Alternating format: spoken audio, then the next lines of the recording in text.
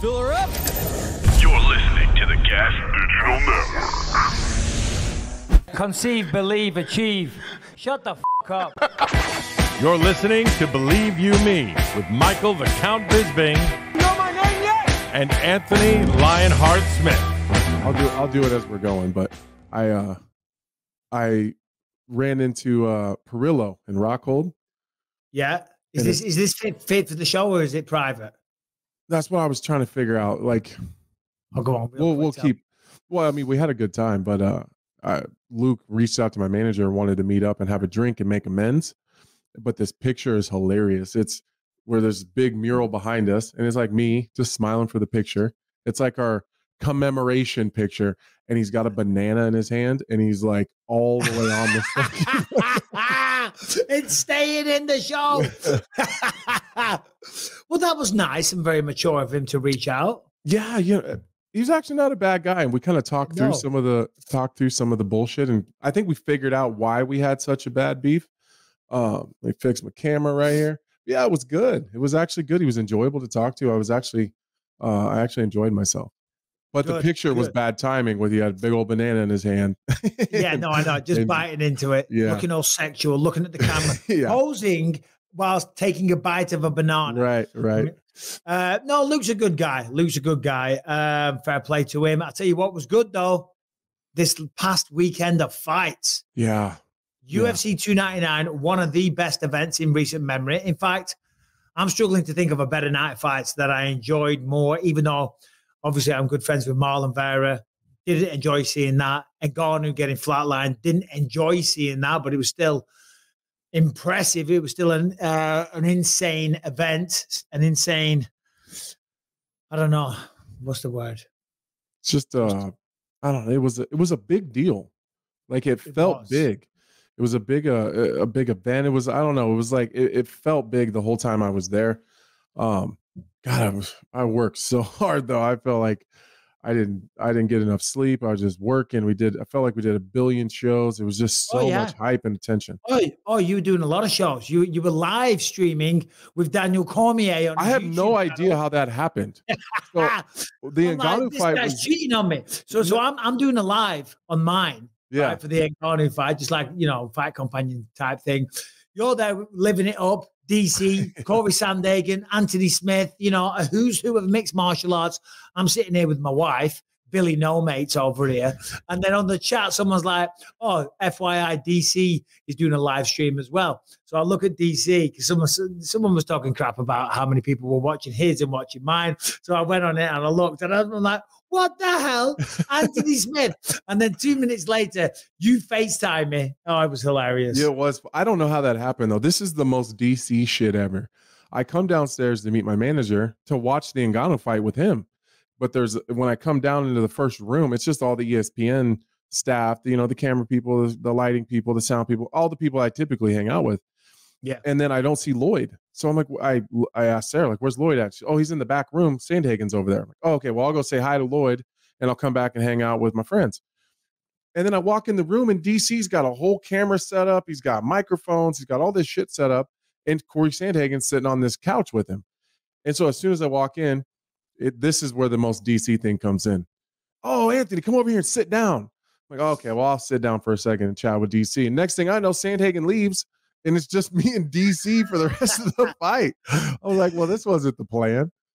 Well, fortunately for you, it didn't last very long. I mean, I guess we'll start with that because Francis Ngannou, fair play to him, what he did against Tyson Fury, shocked the world, looked impressive, made a fortune, made a ton of money. So I'm happy for him in that regard. Against Anthony Joshua, I mean, when the fight started, I was like, oh, big. And by the way, I was balls deep on Ngannou. I was like, he's going to win this fight. He impressed me so much against Tyson Fury. I guess I was just carried away by the romance of the moment. Do you know what I mean? I was like, we can do it. We can do it. He's one of us. That was far from the truth. But to be fair, what happened there is what should happen when a mixed martial artist fights one of the very best boxers on the planet. Mm-hmm. And Ngannou started aggressive, started throwing a few shots. I was like, whoa, he looks confident. He looks skilled. He looks fast. And on the flip side, Joshua was just taking his time. Just chill. And that's the difference right there, because Ngannou physically can throw shots. He's coordinated enough to where he can throw a good punch and all the rest of it. Of course he can. But it's not about that. It's about looking at your opponent and waiting and seeing what he gives you, looking for the openings, right? I'm going to throw this right hand as soon. Look at his patterns, look at his movement patterns. Right, okay, now I've got you. And he just waited. Woof, that first shot that he threw, absolutely perfect. Boom, sat him down. Same in round 2, and then the follow up. Just to be honest, you got to admire that. It was beautiful. The timing and the power of that. Yeah, Joshua looked incredible. Even physically, he looked really faster than maybe we've seen him in the past. But it seems to me Anthony Joshua took Francis Ngannou a whole lot more serious maybe than Tyson Fury did. And maybe that's what we have to maybe accept a little bit, that maybe Tyson Fury slept on Francis just a tad. And I think we have done that to a point. But you're right. That's exactly what should have happened in the Tyson Fury fight. But to be fair, Tyson Fury and Anthony Joshua are two completely different styles of fighters. Tyson Fury is more of an accumulation guy. Not that he doesn't have the one-punch knockout power, but Francis has always been known to have a good chin. And I think in order to do that to Francis, you're going to have the type of speed and power that Anthony Joshua has. I think just that style of – I still think that if Francis and Tyson were to fight again, I think it would be competitive. I really do. Just because I think the styles do make for different fights. Anthony Joshua was just as big, hits just as hard as Francis, but also has the athleticism and the speed and the just that overall, just his athleticism makes it different. And it was sad, but I don't feel that sad for Francis. Like, no. He made $20 million. So I know it sucks. It's embarrassing. You got some egg on your face right now. You still have great opportunities ahead of you, and you made an absolute shit ton of money. So hats off to Francis Ngannou. Yeah, no, fair play. I mean, how could you not like the guy afterwards? Right. I saw a clip doing the rounds where they asked him if the knockout hurt or something, and he's like, I didn't feel it. and he said, that's the beauty of a knockout. And I must admit, like, for example, when I got knocked out of UFC 100 against Dan Henderson, didn't feel a thing. And then afterwards, I wasn't even sore. My jaw wasn't hurting or anything like that. Yeah, put me to sleep. Didn't know where I was for bloody hours. But that is the benefit of getting sparked out cold. Yeah, you're not present. You're not present. 5 rounds, kind of like Cheeto did, and we'll get to that in a little bit. And congratulations to Sean O'Malley. Yeah, that hurt. But the one-punch knockout, boom, and it wasn't one. It was 2 or 3 big ones. But, yeah, they don't hurt. But the fact that he was able to laugh and kind of be self-deprecating and laugh at his own demise, if you will, yeah, it's endearing. It really is, So fair play to him. I thought Anthony Joshua handled himself with absolute class. He didn't even really celebrate. And I guess that was because, as we know, as we just said, that's what should happen. Yeah, he probably was like, that's exactly how this should have went. If it went any other way, then I messed up. Yeah, and it's because Tyson Fury, as we saw, he did come into that one very heavy. And even though he said at the time that he trained, you got to understand, Anthony Joshua, this is a compliment, not an insult. He's an athlete. And the man takes his career very seriously. Yeah, of course, he's a fighter. Of course he is. But Tyson Fury is the type of guy that,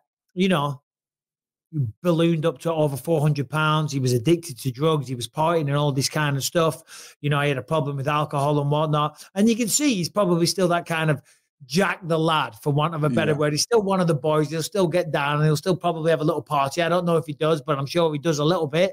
Whereas Anthony Joshua, I've seen after his fights, he's having a recovery swim on Sundays. I'm still hungover on a Sunday. I ain't going near a gym. But Anthony Joshua's, counting his calories and going for a brisk walk. So, he's a consummate professional. So that. Yeah. And I thought it was really cool how he handled himself afterwards, as far as the post he made, where I don't think that he enjoys kind of shutting down Francis's kind of hype train like that. I don't think that he enjoys. Of course, he wants to win, and if you have to choose, it's going to be him. And if it's me or him, he's going to choose me every time. But I don't think that means he enjoys, stopping the rise of somebody else. So I gained a lot of respect for Anthony Joshua. At times, I've kind of thought he was a bit of a pussy. the way that he negotiates some of his fights. I'm just being honest. Like he's a businessman. He's a businessman and he's an athlete, and he takes everything. He approaches everything in that way. I think sometimes as fans, we want people just to be fighters and go step in and put themselves in rough spots and see what happens. And he refuses to do that, and it bothers me sometimes. So Listen, I get it. I'll tell you who did have a little bit of egg on his face. Tyson Fury, when they cut to his face, he was standing in the crowd, and he looked embarrassed. He looked like a little sulky. Mm-hmm. You know what I mean? Not talking shit. He's a legend. Yeah. He's a great boxer. He's still got a great future, and he's had an incredible career, and he's undefeated. Mm-hmm. But he needed Francis to do well. He needed Francis to do well. He got sparked out, right? Mm-hmm. With every punch that Joshua landed, it connected and hurt him. That stings, especially when you understand how much shit Tyson Fury has talked about Francis Ngannou, just called him a bodybuilder and stuff like that. But even still in that moment, Joshua didn't lower himself to having a go at Tyson Fury. And again, all class. That's what I want. Because he's a better man than me. Oh, yeah. Imagine the same situation.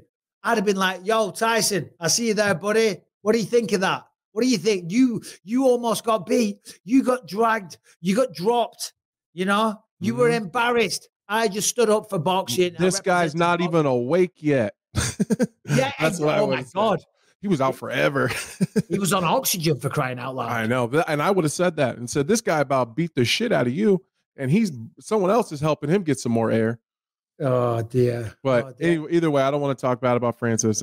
No. Hats off to him. He did one of those daring greatly things, and I'll never talk shit about someone who does that. He made a shit ton of money. It's a life-changing experience he had in 2 fights. That guy's winning. He's winning life. He's won. Yeah. I think he got like 6 million against Fury, 20 for that one. That's 26 million on top of the money that he had before. So yeah, God bless him. Good for him. Well done. He might still have some opportunity to box some names, you know, like a Deontay Wilder. It's like Wilder's still there. The Wilder's fight is still on the table.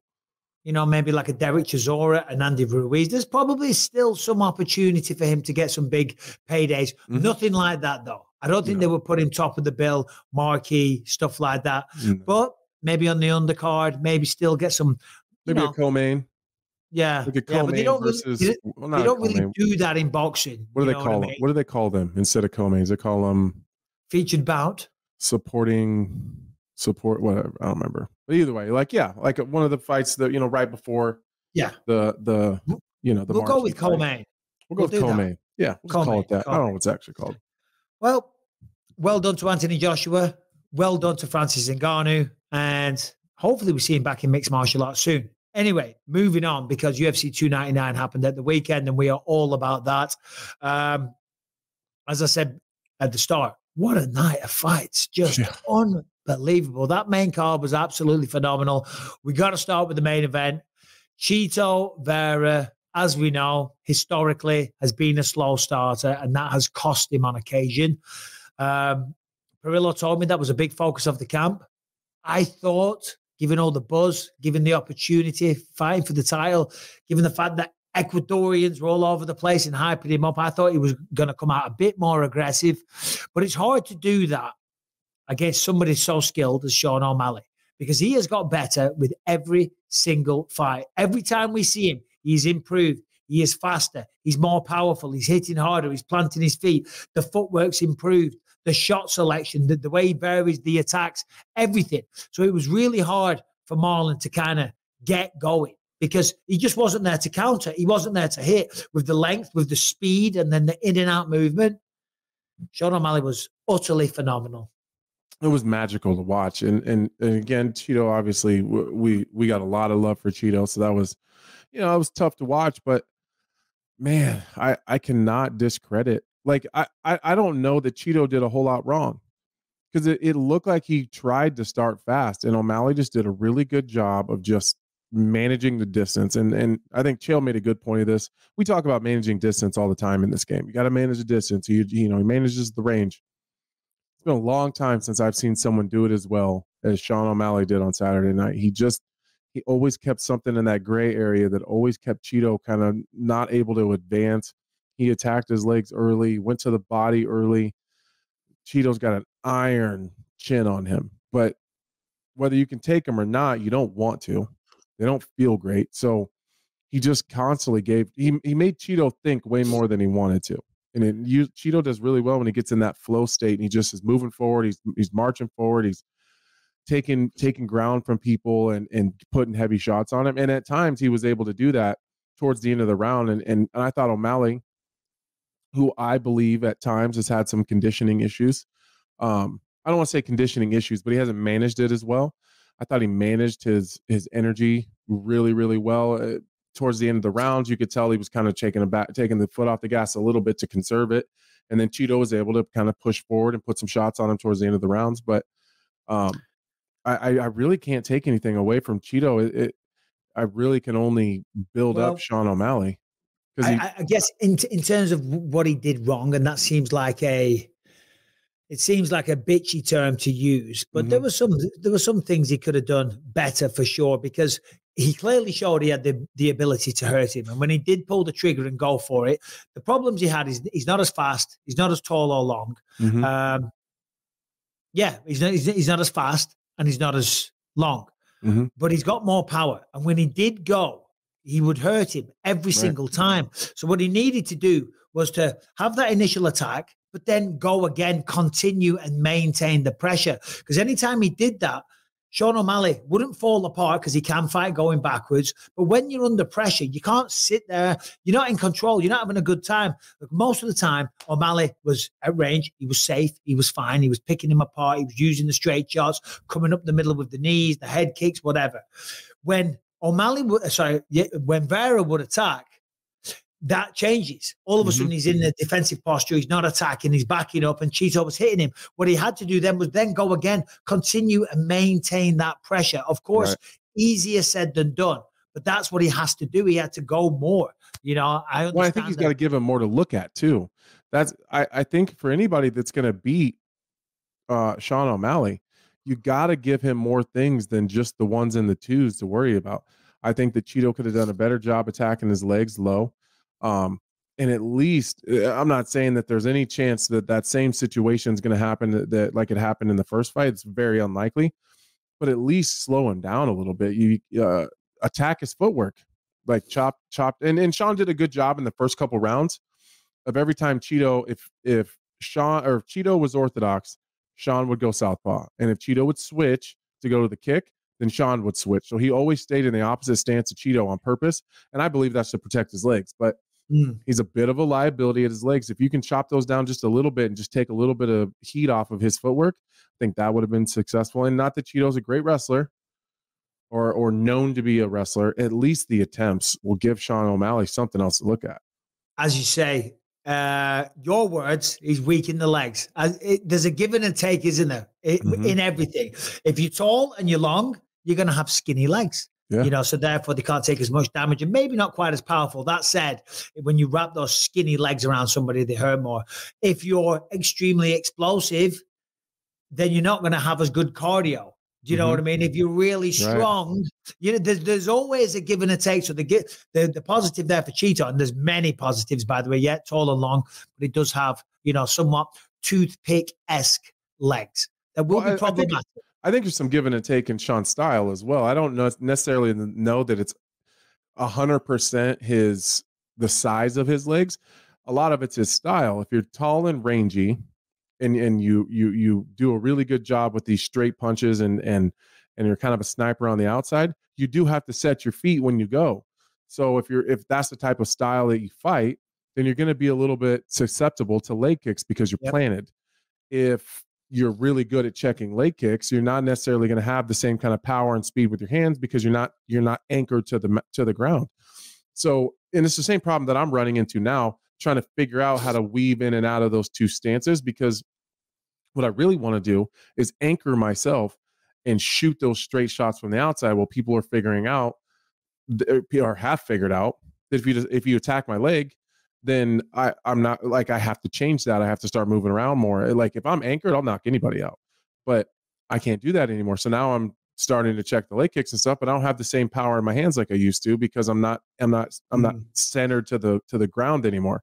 So, And I think Sean is doing a really good job of figuring that out. He uses the stance switches a lot to throw off the leg kicks. I thought that was really interesting how him and his team, instead of worrying about checking the leg kicks, they just go in and out of southpaw and orthodox. So we'll go to orthodox, bang people up a little bit, and then as soon as they think that kick's going to start coming, they'll switch back. And I thought that they had a really great game plan, and so I don't want to – I guess I'm saying this because I don't want to take too much away from Cheeto, because I thought he fought really well with what he has, and he obviously could have done some things different and better, and we can Monday morning quarterback it all day.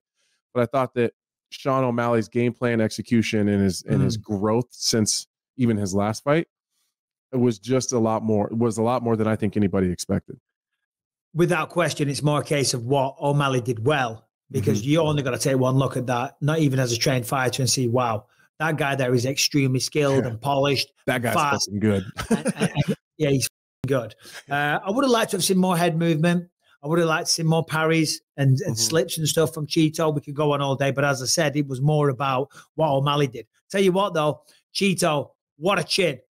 Unbelievable, man. I mean, that knee in round 2, the sound of that was sickening. It really was. And how he stayed on the feet, continued to fight, nearly got him out of there with the final punch of the fight to the liver in round 5. That's what I'm saying. I was talking about it on my YouTube channel. I think when Cheeto watches that back, he's going to hate it. He's going to be annoyed and disappointed with himself. You know, he could have done a bit more, but you know, as we say, it's easy for us to say because, you know, we weren't the ones in there. And I thought he showed the heart of a lion. He should still be very, very proud of himself. Yeah, okay, it wasn't a perfect fight. Rarely are they. The problem was he was fighting somebody in O'Malley that did have a perfect night. He was a perfect night.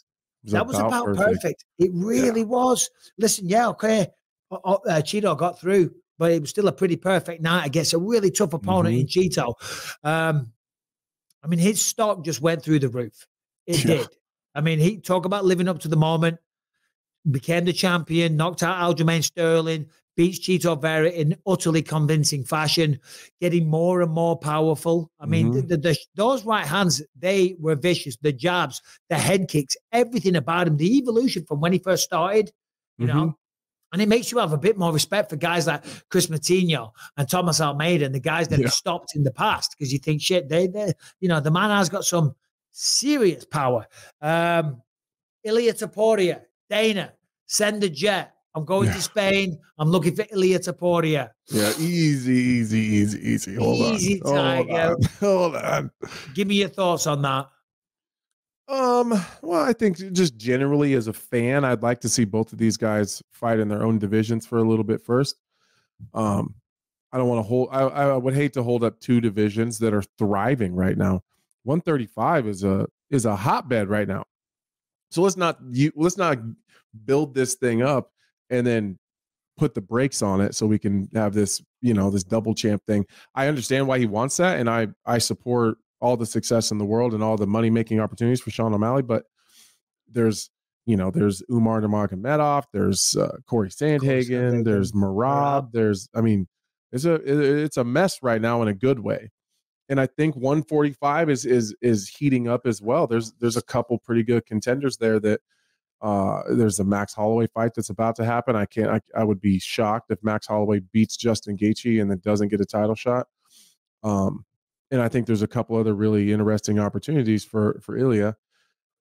And I don't think Topuria would do that to Merab because they are so close.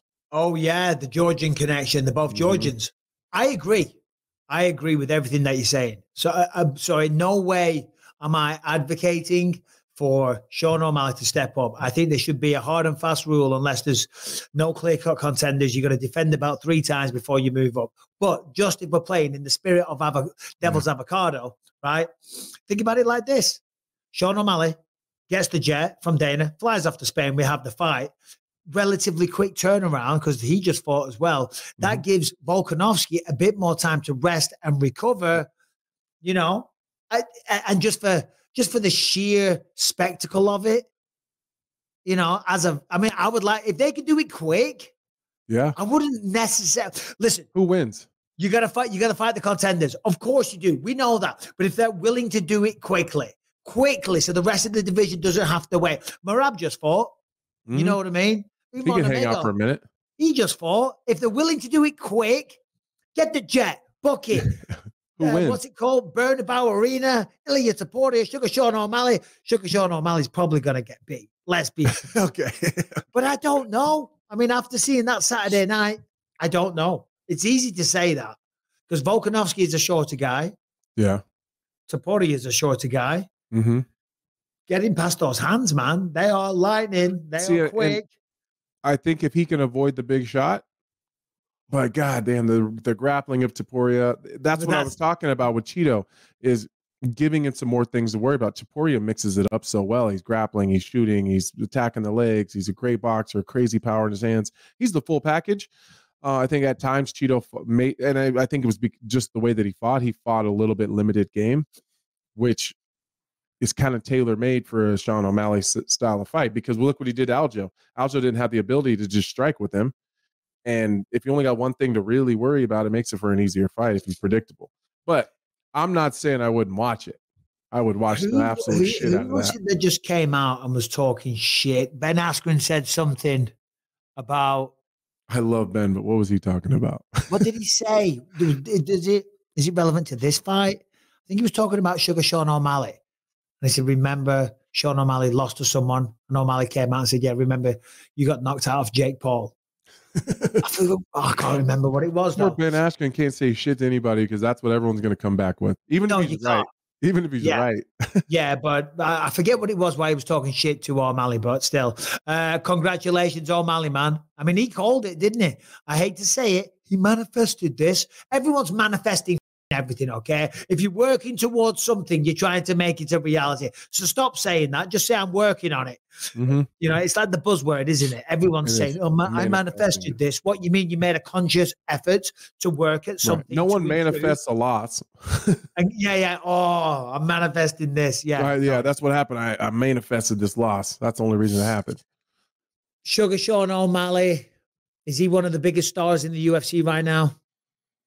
I think so. I was actually really impressed with the amount of Ecuadorian support that Cheeto had. They were chanting. How would you put it here? Sorry. He said, here's what Ben Askren said. Just a reminder, Petr Yan beat Sean. Judges robbed him. And then that's when O'Malley came back. He said, just a reminder, Jake Paul knocked you out. Lol. Nice work, Harrington. Oh, dear. I wonder what motivated Ben Askren to come out and say that. That's kind of a bitchy statement. Yeah.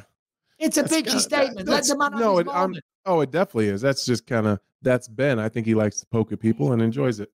Well, he likes to insert himself and keep himself relevant, I guess. You got to do something. If it comes from nothing but good old-fashioned shit talk, then so be it. All right, today's episode is sponsored by 8 Sleep, and these are one of my favorite sponsors because I love this device. They solve the age-old sleeping problem. If you share a bed with a loved one, it's either too hot or it's too cold. Well, that doesn't matter. That's a thing of the past because the 8 Sleeps pod technology, you can cool down the bed on either side. She can have it hot, you can have it cold, or whichever you want. You can go as low as 55 degrees or as high as 110 degrees. Sleep science shows that in order to sleep the best, the body needs to drop in the early and middle part of the sleep and then rise again in the morning. The pod cover will improve your sleep by automatically adjusting your bed's temperature based on your individual needs. And I said it goes from 55 to 110 degrees. In addition to keeping you at the perfect temperature all night, the pod also tracks your sleep and your health metrics. And they saw that their sleep quality improved by 32% by just after 1 month using the 8 Sleep pod. So there's no better way to improve your sleep. You're going to love this thing. You're going to sleep better.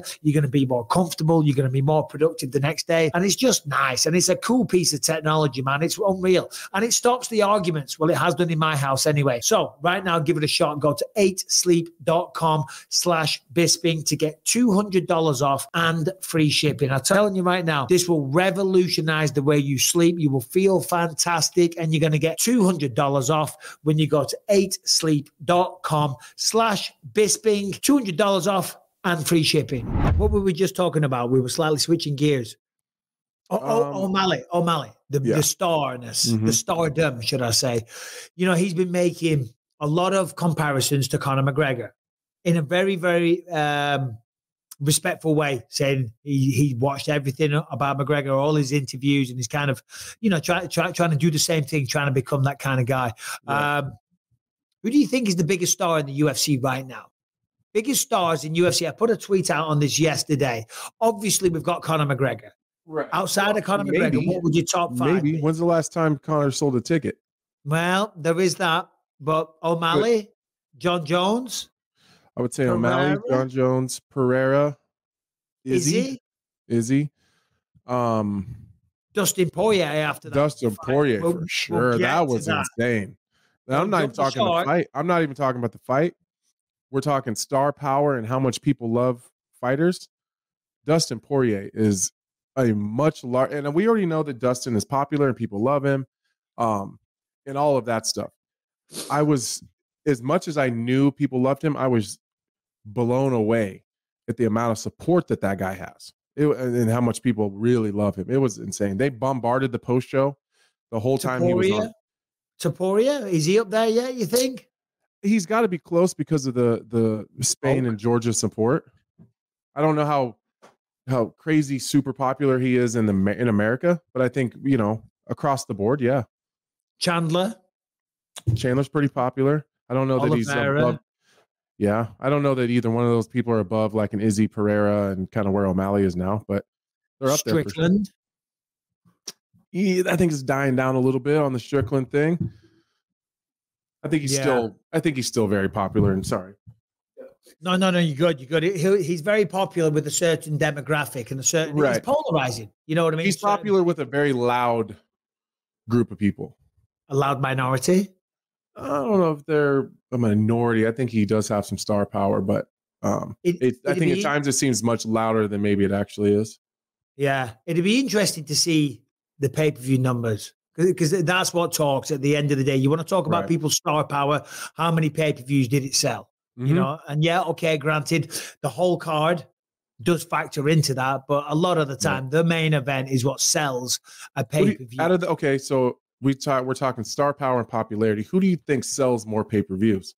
Because Instagram follows and social media interactions don't necessarily always equate to pay-per-view sales, right? Yep. So who do you think out of kind of those handful of people we talked at the top, who do you think sells more pay-per-views? I mean, John Jones has got to be in the discussion right there. Maybe.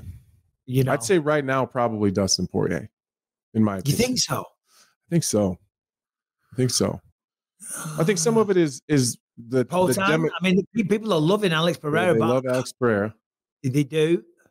I think about the Hamilton and Brian, feel free to chime in. I think about the demographic of people that are a part of your fan group. So like we talk a lot about Sean O'Malley tapping into this younger generation of fans. Like he's very, very polarizing to like the TikTok generation.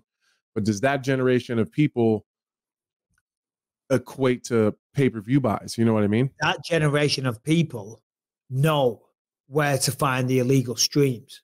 They're they're pirate. That's what I'm saying. They were raised with online culture. We have adapted to it, and it's blended into part of our everyday life as we've got older. Now, I'm a bit older than you, but when I was younger, phones weren't a thing. Right. You know what I mean? Social media was not a thing. This new generation, that's all they've known. You know, I have to explain to my children what it was like before. You know what I mean? Right. When I grew up in England, there was 4 channels on the TV. You know what I mean? That blows their minds. They can't believe that. The children's programs were on from 3:30 p.m. to 5 o'clock. And that was it. You didn't catch your cartoons at that time. Unlucky. They're done. You know what I mean? There was no reruns. Your favorite show, if you wanted to watch it, that was it. You had one opportunity. You had to be in front of the TV at that time. Oh, sit down, popcorn, or your can of Coke or whatever it was, ready to go. You missed that, you were gutted. It's gone forever. How are you ever going to? No reruns, no DVDs, no looking at it on YouTube. No recording it. No. Yeah. Crazy. You know, but I don't have any numbers or been told this by anybody or have any, that's just my theory, is that the demographic of people that Sean has tapped into that no other fighter really has had the ability to. I don't know that those people are transferring over to pay-per-view buys. I always feel like Dustin Poirier is kind of like that blue collar guy that goes to work every single day type of fighter that everyone loves him for that. He's got that hardworking, Louisiana soul that everybody loves. And I think that probably transfers to pay-per-view buys fairly easily. So let's put that into a couple of concise sentences. You're saying that Sean O'Malley's fan base is TikTok generation that will not buy pay-per-views because they're going to find a stream and they know how to do it. Dustin Poirier's demographic and fan base is hard-working mechanics. They're on the building site. They come back. They're kicking back with a couple of beers. They're putting the pay-per-view on. They're having the boys over and the barbecue and some ribs. Likely, yeah, actually.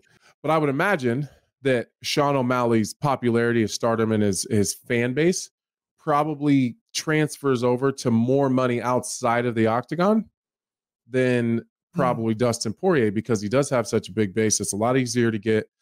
Then your Instagram followers really do matter, and your social media presence does matter because you have the opportunity to sell that to your fan base, and your endorsements are probably larger. Herringbone is making the first appearance on the show. He's looking dark. He's looking King moody, Palm. What do we got? Do you have sound? I do. Okay. It's rather echoey and loud, but that's okay. It's a start. Okay. All right. I'll limit my voice. So I think you're finding with Sean O'Malley. I agree with you. You're right about maybe not the pay-per-view buys being there, but he's made the same pivot that recording artists have, where now they're able to charge an insane amount for his gate. That live gate, I think they said, was the 4th highest in UFC history. So while he might not generate with the pay-per-view sales, those guys with the pink hair are going to show up and buy tickets at exorbitant prices anytime Sean O'Malley's live. But do you get a cut of that, Michael, as a champion? No, not to my knowledge. Now maybe once you reach a certain level, you can negotiate that further. I mean, contracts can always be negotiated. My contract, no. I can't speak for every champion there's ever been. Right. I just didn't know if that's something you'd ever heard of or anything. Yeah, not to my knowledge. I don't know, though. I wouldn't like to say yes or no, but I haven't heard of that. Wouldn't surprise me if McGregor does. But you've also got to factor in, though, that fight card 299, and we're going to get to the rest of the fights, everybody, was ridiculous. People were all saying, it's better than 300. Who cares? You're spoiled. If that's your real issue, if that's your issue, you're spoiled. You know what I mean? It's a good problem to have. I think that's probably why the gate was so high. But of course, that helps O'Malley and it helps build the star. And performances like that help build a star. Like McGregor, when he was on that crazy run, John Bones Jones, Ronda Rousey, when people have this air of invincibility about them. And now, you could make the argument that Sean can now actually say that he's undefeated because he's got the loss back. He beat Cheeto in convincing fashion. You know what I'm saying? I'm not saying it's eradicated, but if you get revenge for your losses, it certainly helps that argument. It does. It does. But again, it happens because I can't say that because I've had situations happen where I've been hurt in fights and it's caused me to lose. And if I got to eat it, so do you. Yeah. Yeah. That's how I feel about it. So congratulations, Sugar Sean O'Malley. If you had to pick one name real quick, Taporia, Merab, Sandhagen, Nurmagomedov, brother. Which name would this be? Sandhagen. That's the fight that interests me the most. I agree. I was going to say the same thing. Yeah, it interests me more. And I don't want to shit on Merab, but I feel bad about that. But as far as the interest into the X's and the O's and what I think happens in there, I think the only person that can stand in front of Sean O'Malley and be competitive at his level and playing his game is Corey Sandhagen. Brother, you answered my question without me asking this. I was going to say to you, stylistically, these 3 opponents, who has bigger style or biggest chance to take belt from Sean? It's Sandhagen. You don't think Umar Nurmagomedov has a real chance? You don't think Merab Dvalishvili with the crazy pressure, bro, and he's Georgian? Yes, but it's crazy predictable. It's crazy predictable. The man I watched on Saturday night, you got to be better. You got to be better than having one thing. You don't say my name. I win all the fights, and you don't even say my name. What did he say? Hey, listen, Sean O'Malley. I don't know if that sounds like Merab. It kind of does. It kind of does. Hey, you don't say my name. Who do you think I think maybe Sandhagen, he can do it all. And he's got the height, he's got the striking, but so does bloody Nurmagomedov. Yeah, and I'm not saying that Umar couldn't win. I think we haven't seen him enough at the highest level to really get us pining for him to get a title shot, but and convince us that he could go in there and win. We suspect he could, but I just think he's crazy predictable.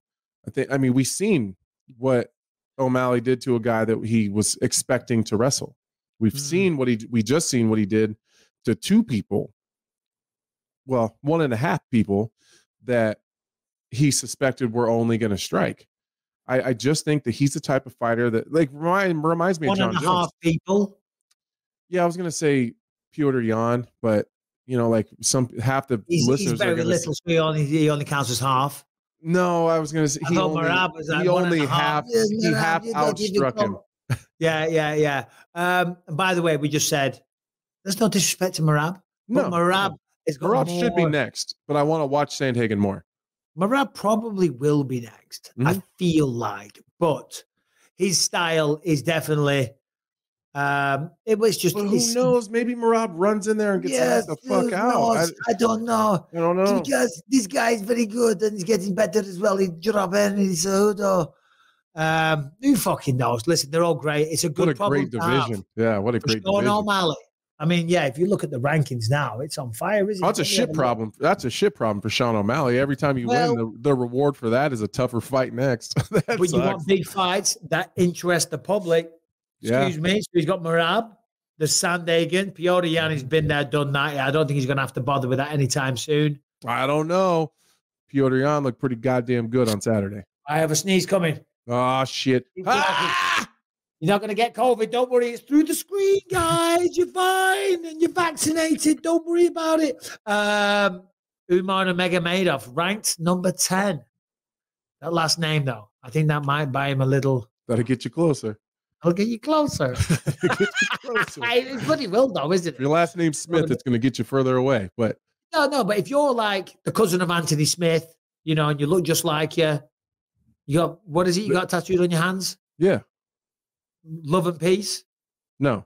Fear none. Well, there it is. Well, what is it? Love and hate, No. I think it'll do you a favor. Like, I fully expect if Callum or Lucas was to fight, I would fully expect my position in the UFC to help out a little bit. It fucking better. It fucking better. Someone better get something out of this shit. I'm like, fucking fast track him to the contender series. Right. The easiest fucking fight ever. I don't expect bad fights. Do you know what I mean? If it's my son, I expect a little fucking leg up. Do you know what I mean? That's fair. So if your name is Umar Nurmagomedov and you were coached and trained and you are the cousin of the great Habib Nurmagomedov, again, it's just natural. And Habib is one of the biggest stars the sport's ever seen. Mm-hmm. It just makes sense. It does. That's just how it fucking works. Right. We haven't even started. We are 40 minutes into the show. I hope you're enjoying yourself. Subscribe and ring the bell if you haven't done so. We always leave that for the end. Don't be a prick. You're watching, just hit subscribe. Yeah, just click it. Just tell them don't be pricks. Don't be pricks and click the damn button. Yeah. Thank you, Anthony. Yeah. Should we do a non-MMA or should we get straight into Benoit St? We'll do that. St, Dustin Poirier. We've got to talk about that. We cannot disrespect them by going on about some nonsense that Harrington put in the notes. Wow. I was speechless. Saturday night, watching that. Benoit St was the favorite, which is kind of wild. I mean, I understand it because Dustin got knocked out last time. They go out there. You kind of see why Benoit was the favorite. 5 stoppages in his last 5. Looked incredible. Bullied Poirier, to be honest. Right? He was bullying him. He was shooting double legs, getting the takedown, getting him in the tie clinch, landing knees, landing elbows. And just, it's like he didn't have any respect for Dustin or the threat that was coming back. And we'll get to the lessons he's going to learn from that in a little bit. But I was watching the fight, just me and Rebecca sitting there, and I'm like, oh, shit, because everybody loves Dustin. You got to have respect for this guy, the person that he is. But he was taking so much damage. And I remember looking at the clock going, fucking hell, there's still 3 minutes left. You know what I mean? Because I'm like, Dustin looked at the clock twice, and I was like, he's looking at the fucking clock already. I'm not the first time there was over 3 minutes left. For fuck's sake, how long is this? Because I just need a minute to compose myself and get my shit together, you know? And anyway, yeah, he had a tough opening round. He was going for the guillotine. I saw this little that goddamn guillotine. It's his favorite submission. That he never gets. That's what apparently John Anik said that to him. DC says it's his favorite submission. And then John Anik says, well, he's never won a fight by a guillotine. He said on the post show, he was like, I'm going to get someone one of these days. Yeah. What DC probably meant was in the gym, in training, you go for it all the time. Right. In the gym, what's your favorite submission? Triangles. Yeah, right, you long-legged son of a bitch. Yeah, I'm a triangle guy. I will Kimura the shit out of someone. You like a good Kimura? Oh, I'm a bastard with the Kimura, bro. I'll get you. It depends on how tired. If I'm tired, I'm more of a back take guy because then I just hang out and just make people miserable while I take a break. Kimura's from guard. Kimura's from top. I get that underhook. If I get that under top, yeah, that's standing Kimura. Just rip your fucking arm off. All power, no technique. Yeah, none. Just, I'm gonna run out of steam if I don't get this. Anyway, talking of running out of steam, Benoit St, I don't think it's fair on Dustin Poirier to say that he got tired. He got clipped because Dustin landed that one big uppercut, and I'll give you the baton in a minute. Kind of dropped him to one knee, showed the threat, showed the power of Dustin. And then in round two, you've got to have respect for the threat coming back. You've got to be offensively minded, but defensively sound at the same time. And when he watches that back, and never mind the staph infection and all that stuff, we'll get to that in a bit.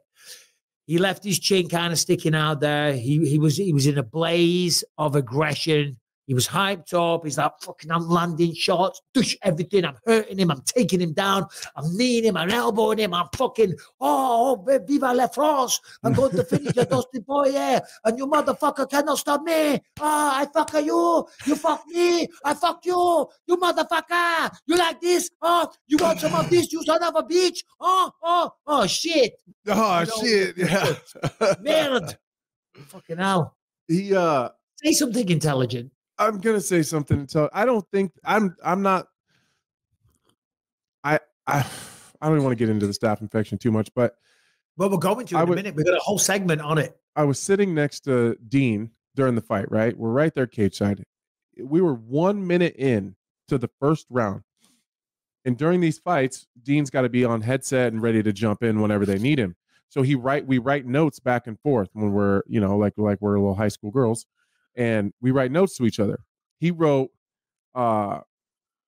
BDS gonna get tired. He's 60 seconds in. That's what it said. BDS gonna get tired. And I just nodded. Like, he can't fight like that. You can't start like that in a 5-round fight. And you cannot fight Dustin Poirier like that. I said it 100 times on every goddamn pre-show. They wanted to put a camera in my face and said, I think Dustin Poirier wins by knockout because St is going to come to him. He's going to force the action. He's going to force the pressure. He's going to be in Dustin's face right away. And Dustin is a better striker in those nasty, dirty exchanges because he does a good job of keeping his composure. And I'm so impressed with his vision because he sees everything. The head dips down. He rips an uppercut. The guy starts to fade off to his right. He rips the right hook to bring him back and then land the two after they're on their way back. So his vision right there is it's too good. If you want to be successful with Dustin Poirier, you'll probably hang back a little bit and force him to play that tit for tat game and play the game of kind of cat and mouse and try to outthink him. But if you get him in the fire, he's going to win that most of the time in just striking exchanges. So as much as I want to give credit to whatever he's saying the reason for his exhaustion was, Dean pointed it out right away. You can't fight like this for 5 rounds, and you can't fight Dustin Poirier in a phone booth because he'll probably win. 100%. And even though I'm not ripping on Benoit for coming out and saying that he had a staph infection, no, me either, because he had one, and I believe that he was on antibiotics. Me too. But I don't believe that that's why he lost that fight. If that happened in the 4th round, and he just gassed out of nowhere, I probably would accept it a little bit better. But I agree with everything you just said. You put that very well. I agree with it 100%. You got to have a bit of strategy when it comes to somebody like Dustin Poirier. I think maybe it's like, this guy just got knocked out.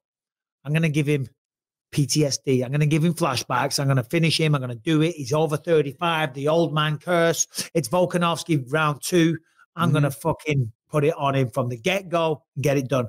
That's the problem when you go out there, by the way, and you've won your last 5 in a row, all by stoppage. Right. Because that's why you got to have coaches around you to keep you in check. Because you start to think, I am this animal. Yeah. And I just got to go full Benoit St. What about BSD. that first exchange, though? And then Dustin's still there. And he's not shying away from the pressure. And his eyes are wide open. And you're kind of gritting and biting on your mouthpiece and throwing as hard as you can. And he fucking takes it and then hits you even harder back. I couldn't believe it. That's when you start like, oh, fuck. And then I'm sure he had a moment where he was like, that's why he's where he is. But this guy, I cannot finish him. He's still here. He's still here.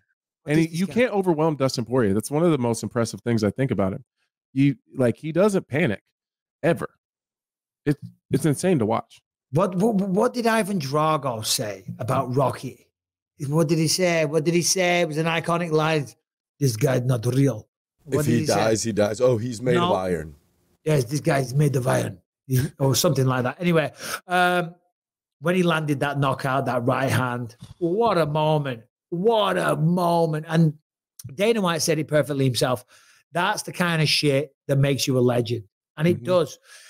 To take on Benoit St in the first place when he was ranked 12, didn't need to do it, but wanted to protect and earn his spot.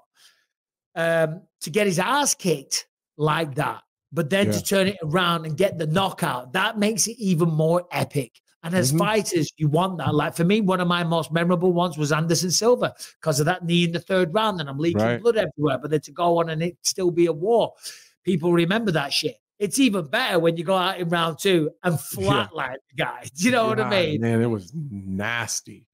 It was so nasty. And he kind of dropped into a knee with that left hand, and then Dustin hits his really pretty, like fading away right hook. I highlighted it on the pre-show, and it was even better in person right there sitting cage. So I'm just happy for that guy. Just happy. Yeah, there's a clip on Twitter where he gets shot and the blood that shoots out of Benoit's nose. It's nasty. Of course, it didn't take Conor McGregor long to come up and say something about 2 French people, and he seemed nice. No, he wasn't. He was talking shit. He was calling Dustin Poirier French as well because he's got a French last name and he's from New Orleans. Right. So there's a big French influence there. And he tagged the French president. He said, not a bad fight by those 2 Frenchmen or something like that. Oh, I thought he was being nice. Well, it was a backhanded compliment. I was like, that was nice of him to kind of. Nah, he was chatting shit. Where is it? Where's that? Great fight out of them French boys tonight. Nos felicitations. And then he tags Emmanuel Macron. And when he was asked about it at the post-fight, Dustin, cool as a cucumber. Oh, yeah? Well, Conor felt that right hand as well. That was it. That's all he said. And he did. That's fair. He put him to sleep. So, next fight for Dustin Poirier, because he's still there. He's still in the mix. He's ranked. You know what it is. You know what it is. Don't steal my fucking I'm not. You already know. You already know. We know. Well, I don't know. I just want to make that 100% clear. This is not me as a Michael Bisping ambassador saying this. I'm just saying it all lines up perfectly. Dustin Poirier, the Diamond, versus Islam Makhachev. I think with that performance, he leapfrogs everybody. Because we always say, let's see how these things, Dana says it all the time. Let's see how everything plays out. And a fight like that will cause you to leapfrog because the public demand, number one, he deserves it. He's been around forever. He's a former interim champion. He's not getting any younger. He's always craved being champion of the world. And I think taking on that opponent, beating him the way that he did, given the fact that Charles Oliver and Sarukian, they're not fighting to the end of April. So there's going to be a bit of a turnaround. Gaethje's fighting Holloway, Gaethje's fighting Max Holloway. That's the one thing that throws me off. Is he Gaethje? Is Gaethje getting skipped? Forget it. Forget about Gaethje. He took on a guy at 145 pounds. I'm sorry. Forget it. It's got nothing to do with him saying that I'm a biased commentator. I actually do mean that. It's got nothing to do with that. I'm just saying timing's everything. He just got that massive fight there. They could probably do it in June. I think, who said that? I saw it. Oh, no. It was Dustin today on Twitter. Yeah. He said me versus Islam. And that's when Islam wants to fight, is in June. Yeah, Ali Abdelaziz actually came out and said if Dustin is open to it after that performance, Islam would fight him in June if UFC's okay with it. Wow. That's it. What a story. Yeah, that's crazy. That's unbelievable. Crazy. And don't get me wrong, if because Gaethje is there. Of course he is. He just knocked out Dustin. But Dustin didn't have a bad performance either, though.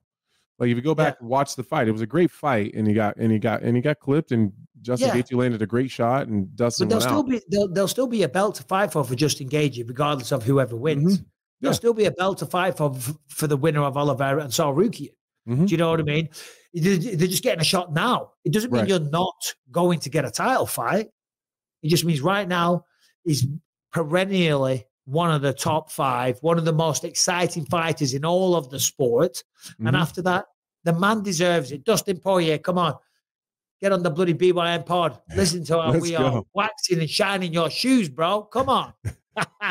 Least he can do is give us a bloody appearance. Yeah, give us a 10-minute interview. He said he would. Reach out to him, Anthony. I'm going to. I've reached out. I'm getting some hot sauce. I ran into his marketing manager in Miami. They're getting me some hot sauce, and I'll say, and let me get 10 minutes on the BYM. Yeah, well, we're gonna need. It will keep him for 30. Oh yeah, no. That's my classic. Just a quick 10, 15 minutes. By the way, today's co-host, everybody, is Paul Felder. He's like texting me because he doesn't want to be a dick on the show. Bro, I gotta go. You said 10 minutes. Oh dear. Well done, Dustin Poirier. Shall we talk?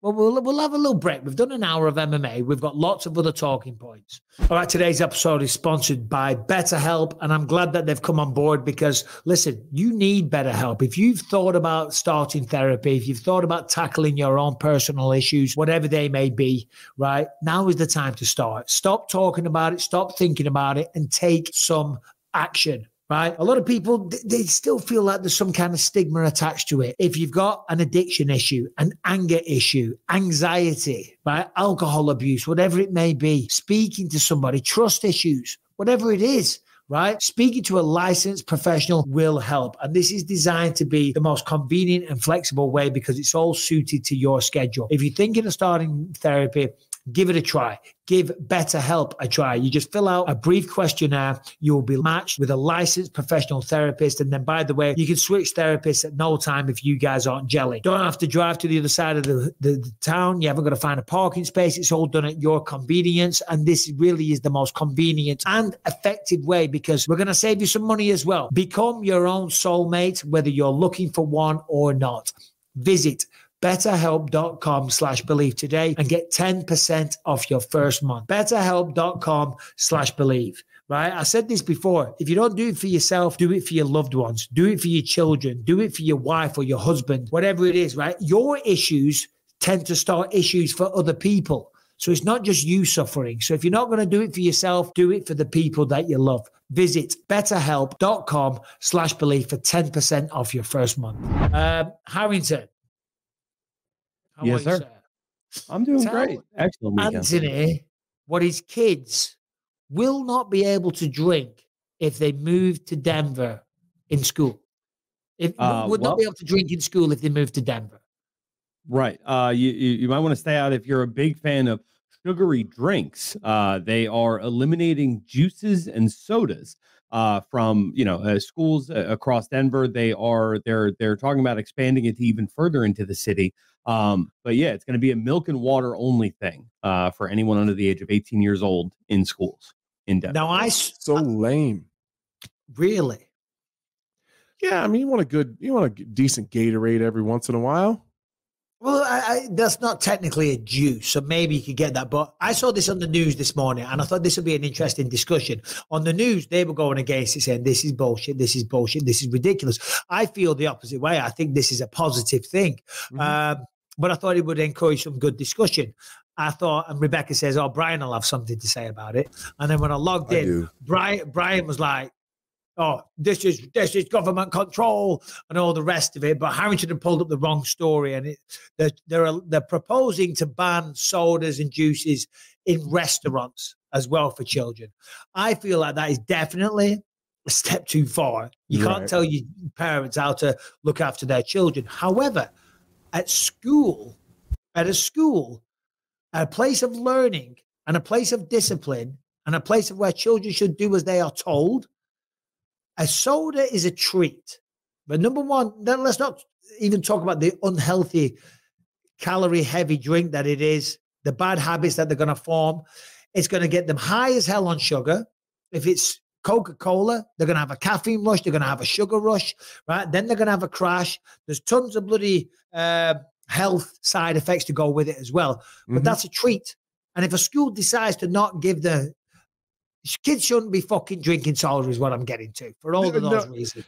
Yeah, my kids don't drink soda at all. They don't. And we limit the juice for the most part just because it is so sugary. But like, yeah, my kids aren't drinking any sodas. That's just not a thing. But they drink a little soda. Do what? No, my kids, like Lucas, where if we go out for a meal, we'll allow him to have a Sprite. Well, yeah. So mine can have a Sprite like at a restaurant or something like that, but they're not drinking Mountain Dews and Coca-Colas or any of that bullshit at all. But I guess I probably side with Brian a little bit here. I just don't like I'll tell my kids you don't get any goddamn sodas, but I don't want anybody else telling them that. I think that's but a school is a place of discipline now. You know, they can make up whatever rules to a certain degree within these four walls. I'm sure there could be more walls than four, but you understand what I'm saying. Within these four walls, these are our rules. Like I went to a high school in the UK. We had to wear uniforms. You got to have your blazer on at all times. You got to have your shirt tucked in, and you got to behave a certain way. You got to be politeful. You got to be respectful. Okay, and we're going to offer healthy, balanced food. And if you don't want to stick to that, fuck off somewhere else. And if you want to drink shitty and get all jacked up on Mountain Dew, be a little prick. Chip.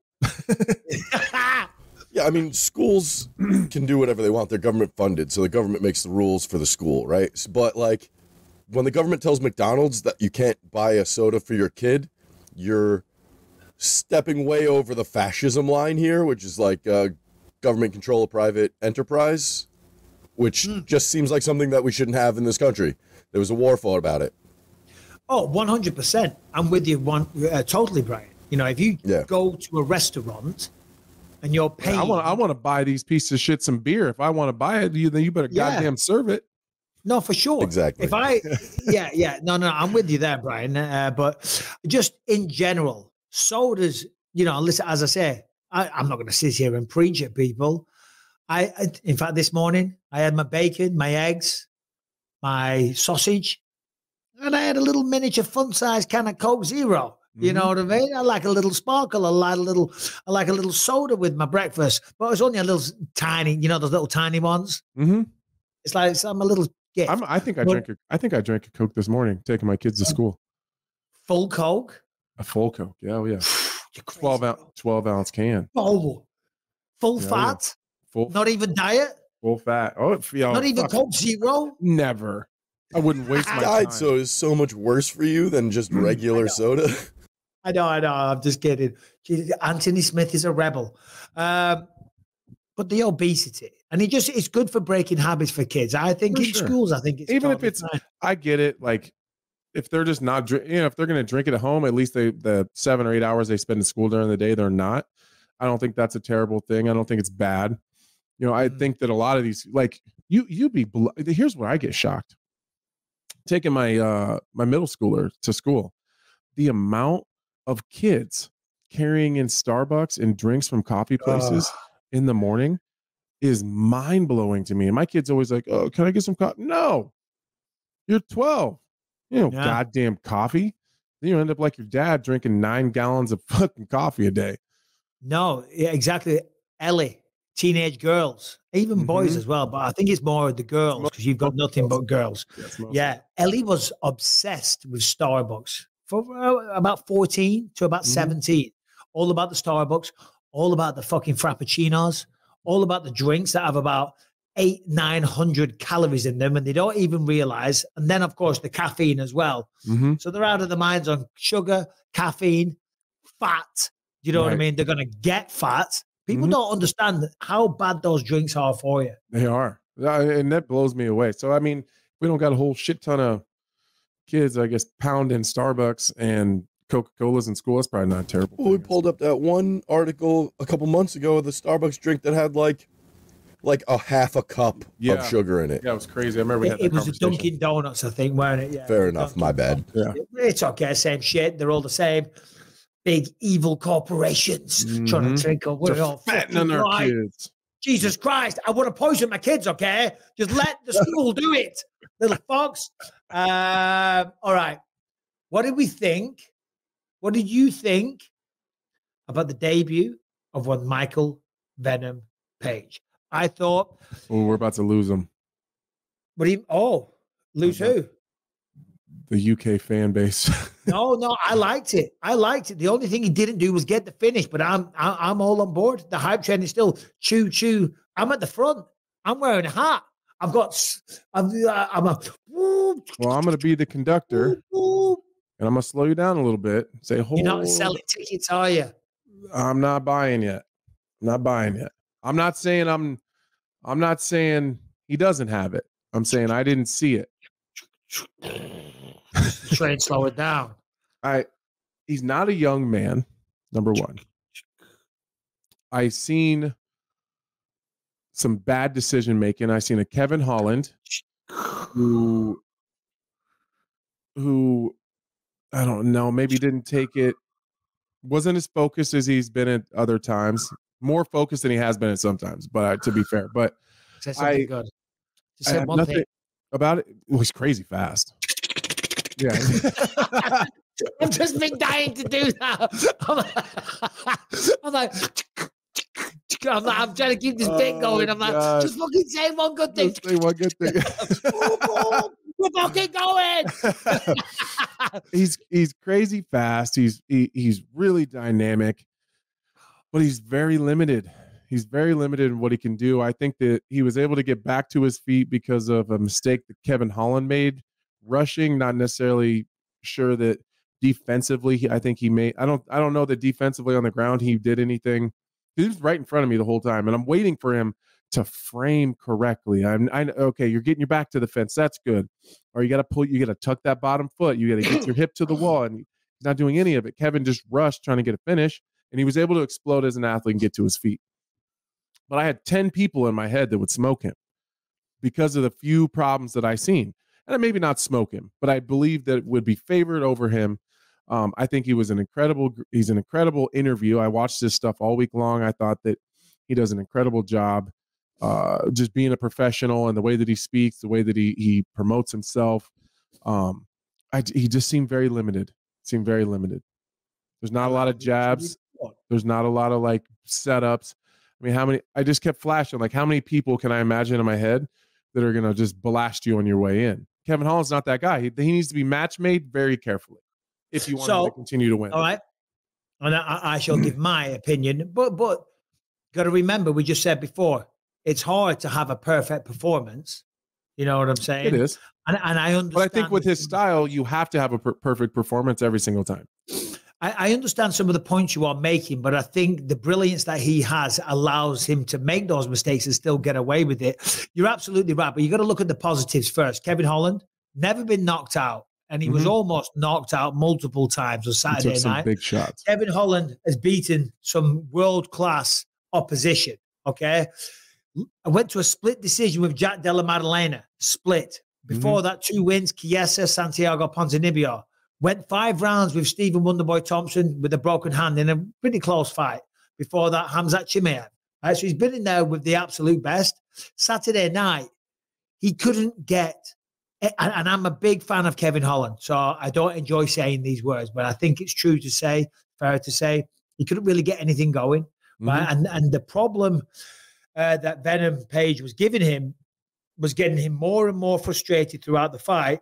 So it was compounding the deficiencies that Kevin had, because he was getting more and more desperate and more frustrated throughout the fights, where he was just swinging recklessly, hoping to land something, and Page was just not there to be hit. I mean, come on, bro. Where's the last time you saw somebody fucking coming in and landing those elbows like that? Yeah. 3 times. Yeah, ever. Right. Yeah, he made a few mistakes, but I thought he dominated in a very entertaining way. But I think that's Kevin Holland's fault. I don't know that that's an MVP thing, because how many times did he dart in and miss the right hand and they end up in a clinch? Kevin Holland's spent his entire career like in the wrestling room working on it defensively. And then when it comes time to be offensive, he doesn't have an answer, because that's just not his style. I just kept imagining, like, you mean to tell me that Hamzat, if he was in that weight class still, because everyone's talking about him like he's a world beater because of what he was able to do in Bellator. So I'm not putting this on him. He's putting this on him, and the people supporting him are putting this on him. I kept imagining, like, you mean to tell me you don't think Hamzat can duck and cover for one and get a hold of him and drag him down after that? And then what I seen on the ground wasn't high level Brazilian Jiu-Jitsu. Yep. So I'm not trying to say that it sounds like I'm hating on him. I am countering what I'm hearing from him and the people that are supporting him, saying, oh, this is the next guy. He could go in and beat Leon Edwards. Maybe he could beat Leon Edwards with that style. It's actually possible. I think that'd be a really interesting fight. Would be a fun matchup. Him and Hamzat, for example, would be. I don't know that there's a handful of guys that I think prevent him from ever getting to Leon. That's so I said to Rebecca Saturday night, because she was like, what's Kevin Holland doing wrong? I said, well, there's a lot of things going on wrong. Kevin Holland, whilst having a black belt on the ground, did make some mistakes, but he's not got very good wrestling, right? He's effective on the feet, but he wasn't using the correct choices to be effective. And when he was trying to take down, he was just walking into an over-under clinch. You know, Anthony, people that can't wrestle too well, that's the kind of situation they'll end up in. And then they're trying to drop down, trying to level change from there and get the legs and stuff. Really hard to do, because then you just got 2 guys against the fence fighting in an over-under, and they're just pummeling all fucking day long. Then the referee steps in, break, and then you're back. And then they're gassed. Yeah, but what you're going to do is you're going to land some good shot, pump, level change, shoot in, snag those legs up, pick him the fuck up, just like I did against Brian Stan. If you don't think I know what I'm talking about, watch the clinic. That's the way to do it, and that's what some wrestlers would do. But you still got to give the man his moment. Oh, for sure. I was impressed, like, with the diversity of his attack, the way that he moves. And again, I'm not saying he's old. Not too many 37-year-old men moving like that at that kind of speed and accuracy. So I was in awe watching him work. But also, as an analyst, I have to be honest and think about, well, how would this person do? Or where would this guy go? Or what kind of style is he going to struggle with? And that's why why my mindset's so fucked in his game sometimes. Because sometimes I can't just watch it and enjoy it.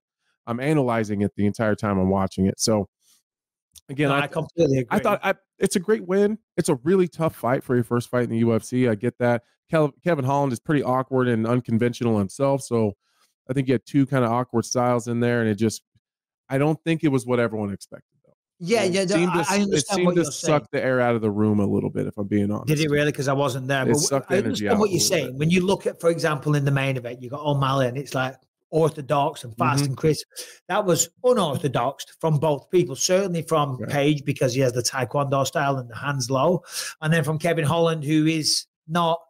He's effective, but he's not exactly the most polished and crisp and concise. You know. In terms of next matchup for Michael Page, I've got one name that springs to mind. A lot of people are going, oh, Stephen Wonderboy Thompson.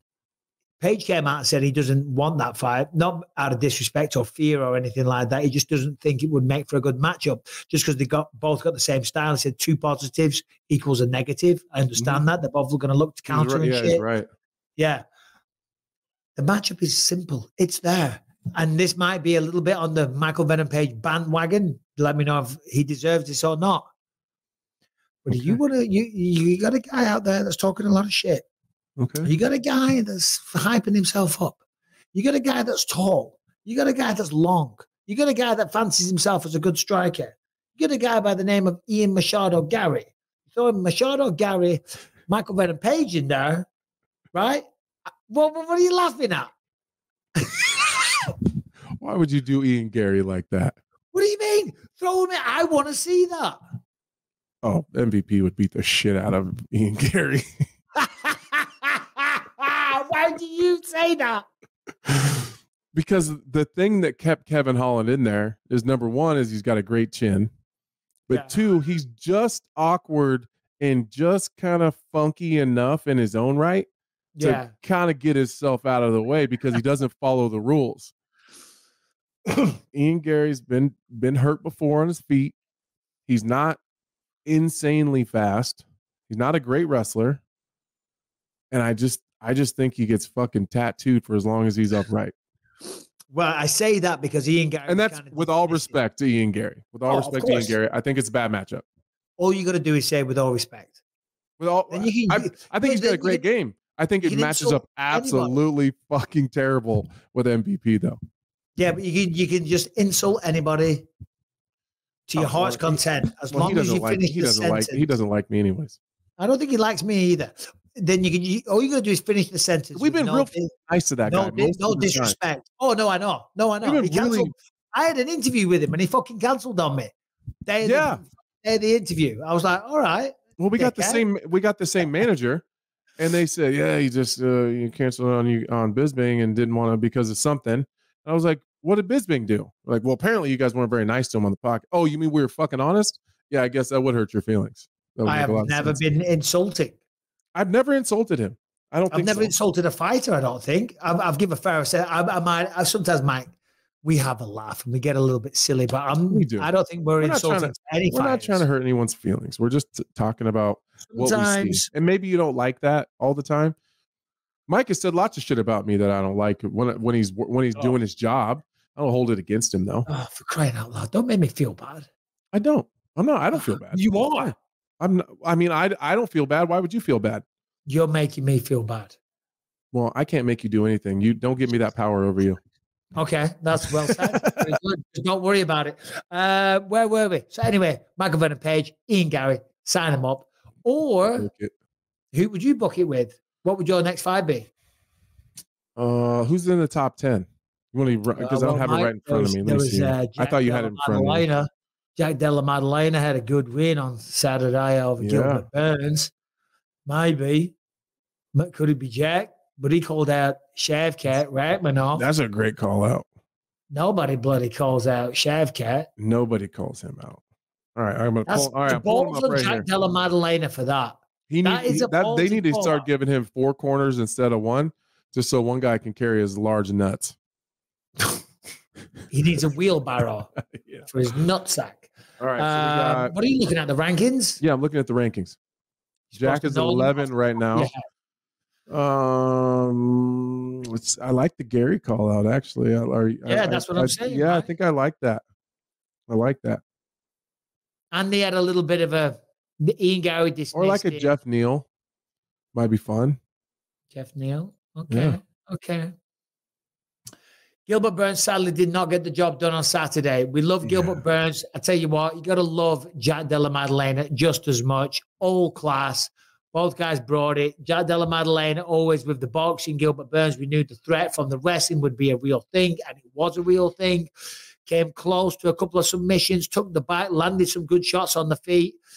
Trending to lose the fight according to the scorecards. Mm-hmm. And then in a crazy scramble, Jack had the biggest sense of urgency, got to his feet quicker, kneed him in the face, dropped him, finished him. Fantastic. Yeah, there's not a lot more to add to that. I thought Gilbert looked really good. He looked a little bit out of sorts kind of during the fight, though. He looked uncomfortable kind of the whole time, which makes a lot of sense because Jack Della Madellana is an absolute monster. But he looked a little frazzled the whole time. And Jack did a great job. He was able to escape towards the end of the 3rd round, turned and burned, and that was all she wrote. You got to feel for Gilbert, though. You do. I love Gilbert Burns. He's so nice. He came on the show a couple of weeks ago. Even when he was on the ground, And he sat there and he smiled. He's like, okay, all right. Yeah. You know what I mean? There was like just a realization I've lost the fight. The referee made the right call. Oh, God. Yeah, it's hard. And I like Jack, so good for him. You know? Oh, yeah, no, for sure. But it's like Rebecca was like, oh, my God, he's so sweet. Look at him. Oh, he's smiling. He seems like such a nice guy. I'm like, he's married, babe. Shut the fuck up. You're supposed to say you're married, babe. Yeah, so shut the fuck up. Where are the notes from Harrington? I don't see them. All right, so obviously Poirier got back to winning ways. Fantastic. That was a great performance. Song Yudong looked incredible early on. I want to get some of these bigger talking points. Do you want to get? Were you surprised at Song Yudong? He took his time.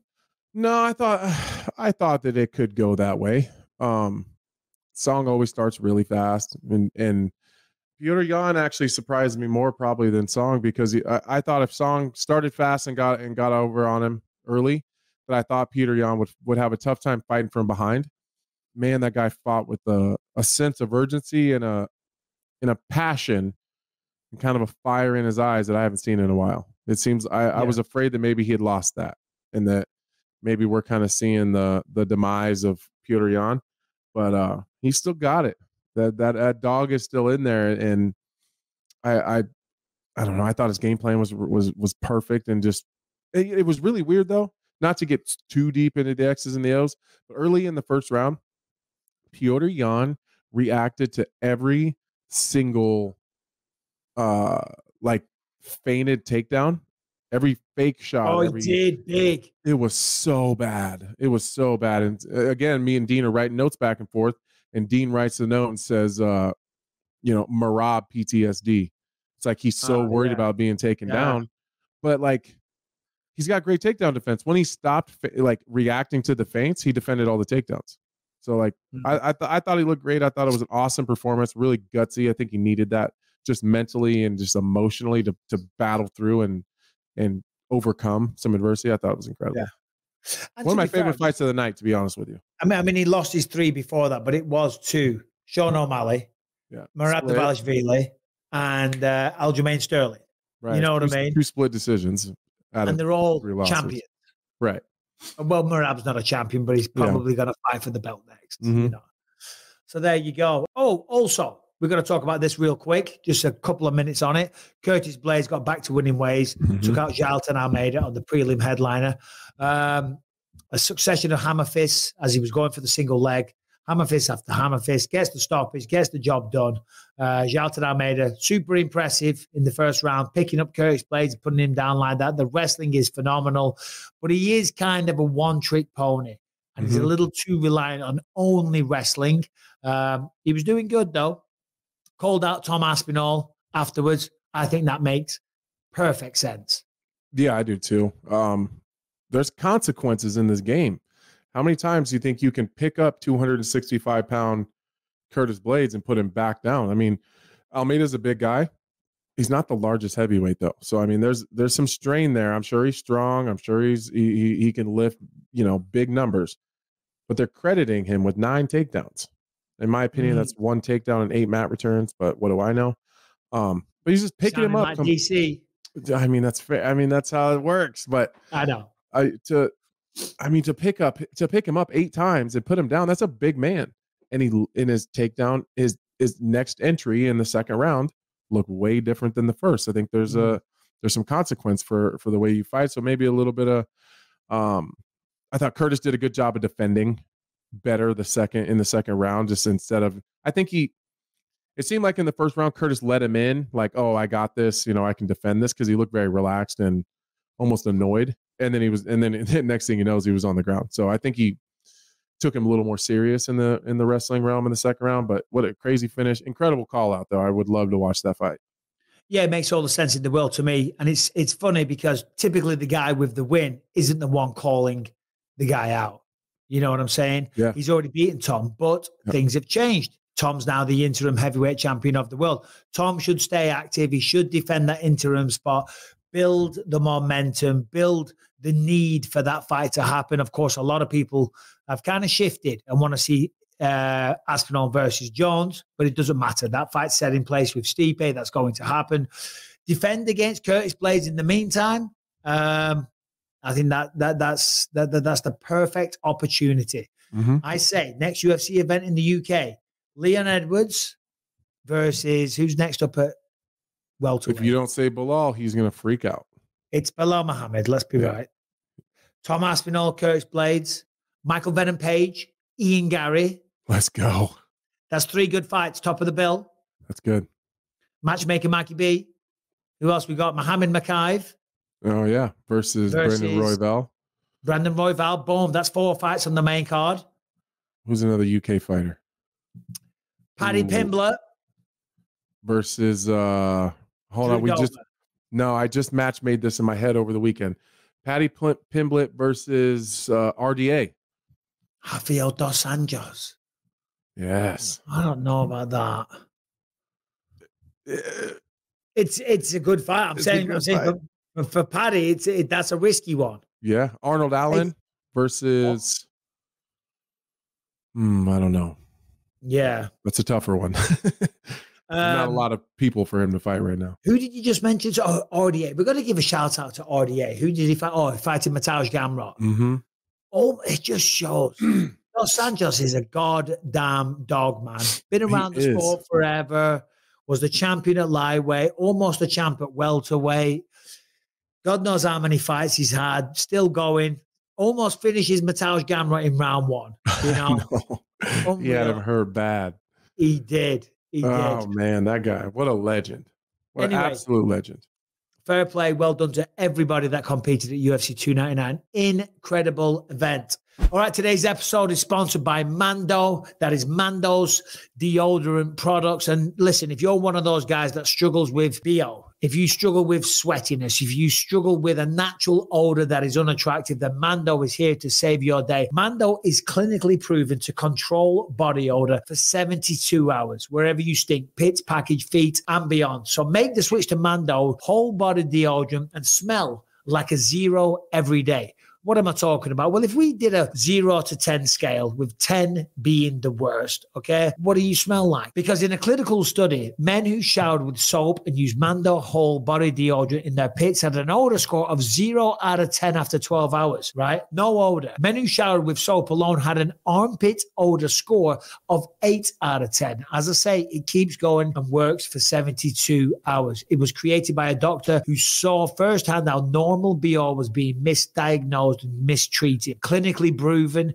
to block all day and control odor for 72 hours. It is baking soda free. It is paraben free. It is pH balanced, so it's safe to use below the belt, clinically proven to control odor better than a shower with soap alone. And by the way, it doesn't just stop BO. It makes you smell nice. It makes you smell fresh. And it is 100% natural, organic, and fragrance oil free. Dermatologist recommended. And we have a fantastic offer for you. So give it a try. You won't be disappointed. So all you got to do is go to shopmando.com, use the code Bisping and get $5 off your starter pack. That is over 40% off.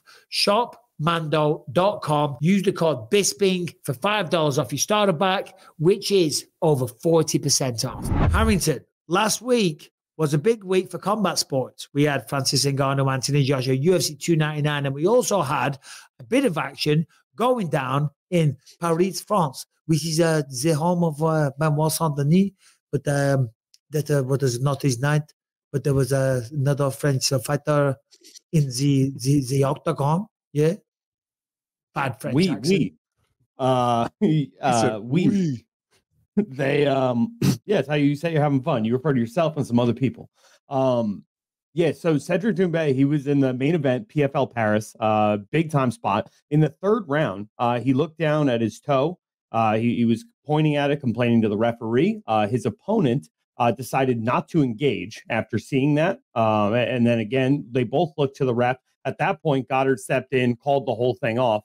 Included in the notes referee breakdown of exactly why that happened, if you want it. Do we have the video, Brian? The video's doing the rounds on Twitter. I saw it straight away when it happened. I didn't watch the event.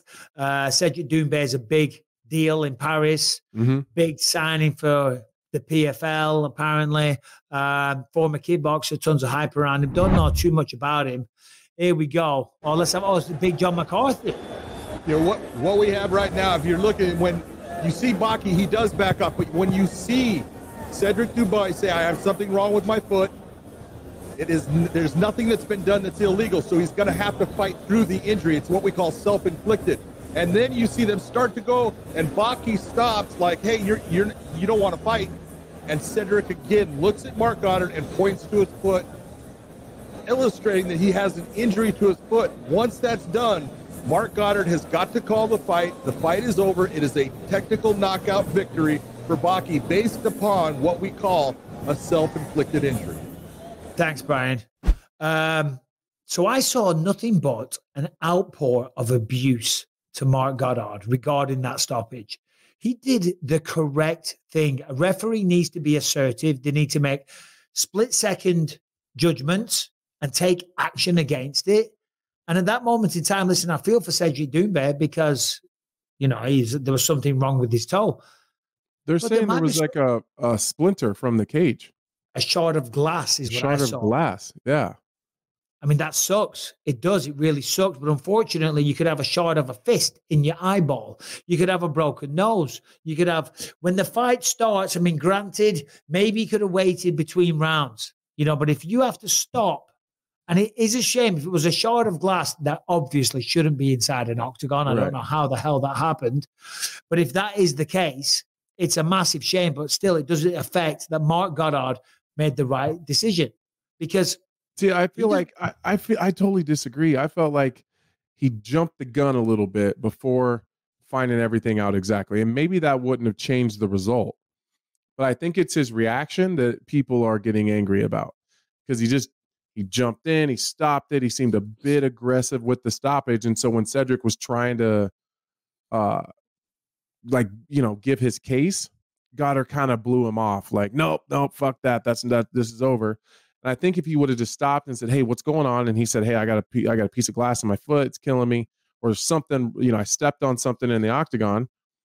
And then Goddard, even if he did have to stop it anyways, maybe seemingly a little more caring, I think it would be less.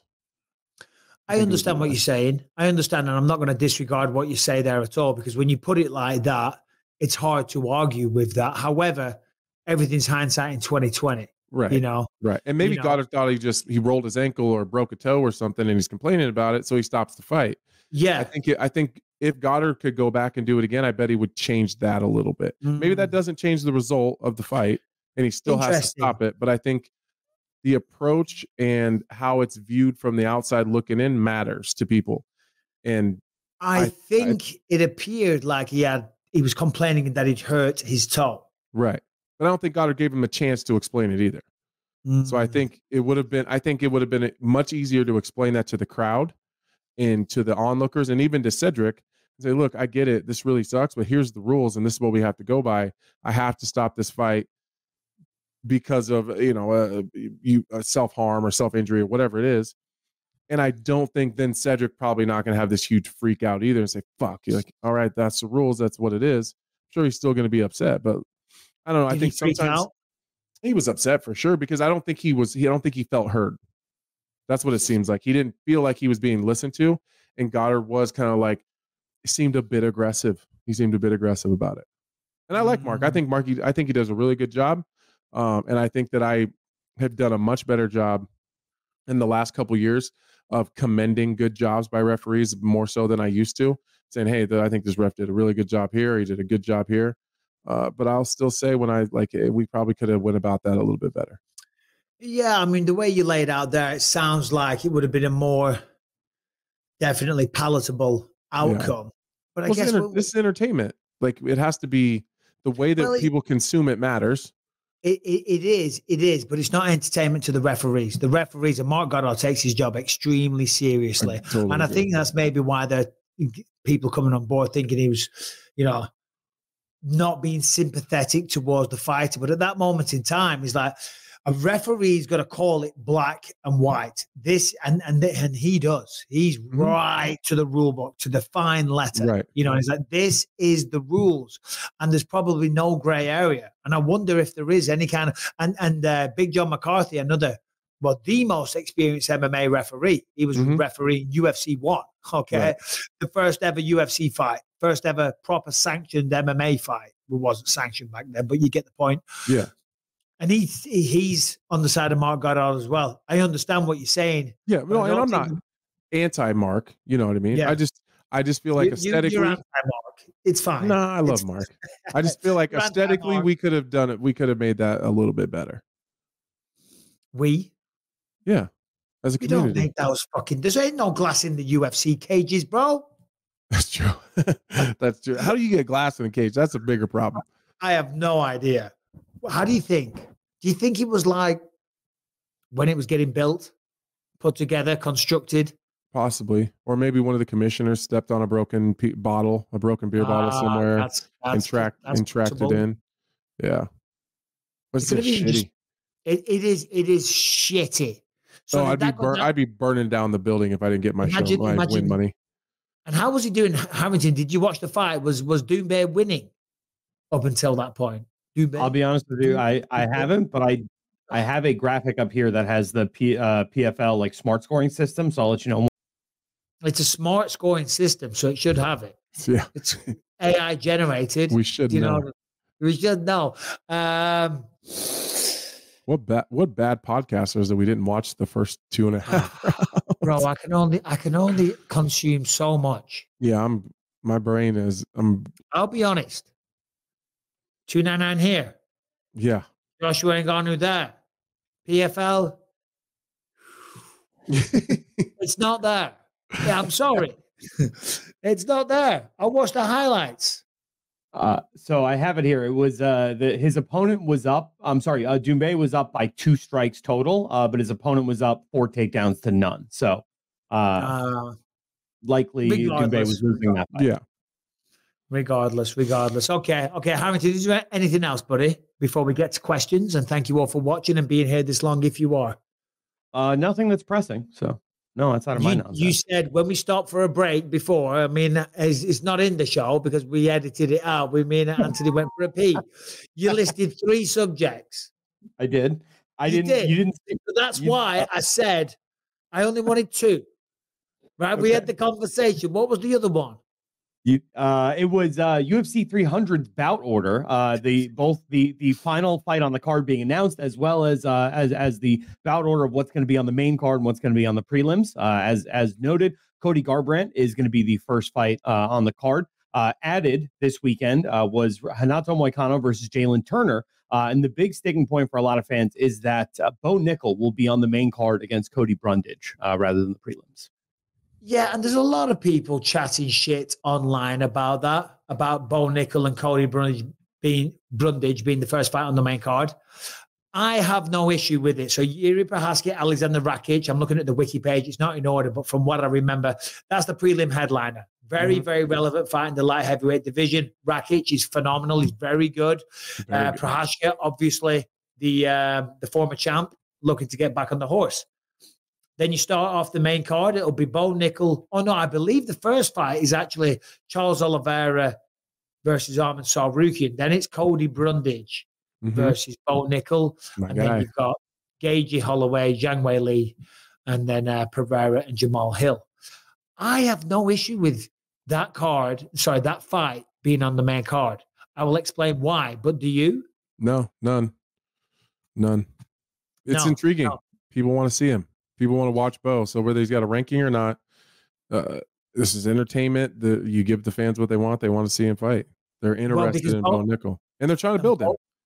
Exactly. That's my point. They're trying to build him. And he's shown phenomenal potential. He's only 5-0, but he made his debut on the Contender Series. All wins, all stoppages, all the first round, all the potential in the world. So they've got a really clean-cut, well-spoken, intelligent American wrestling phenom. Okay, they have an American version of Hamza or Habib Nurmagomedov that has shown he can strike as well. Why would you not give him a big spotlight? The pop that he got from the crowd in his last fight blew me away. It shows people are really, really watching. When he knocked out Val Woodburn, people are on board the hype train for Bo Nickel. So yeah, You give him the spotlight on the main card at UFC 300. He goes out. Hopefully, maybe, I don't know. I'm not saying hopefully. I know he's your boy. Yeah. Hopefully, he gets knocked the fuck out. Anthony. That's what I'm saying. Yeah.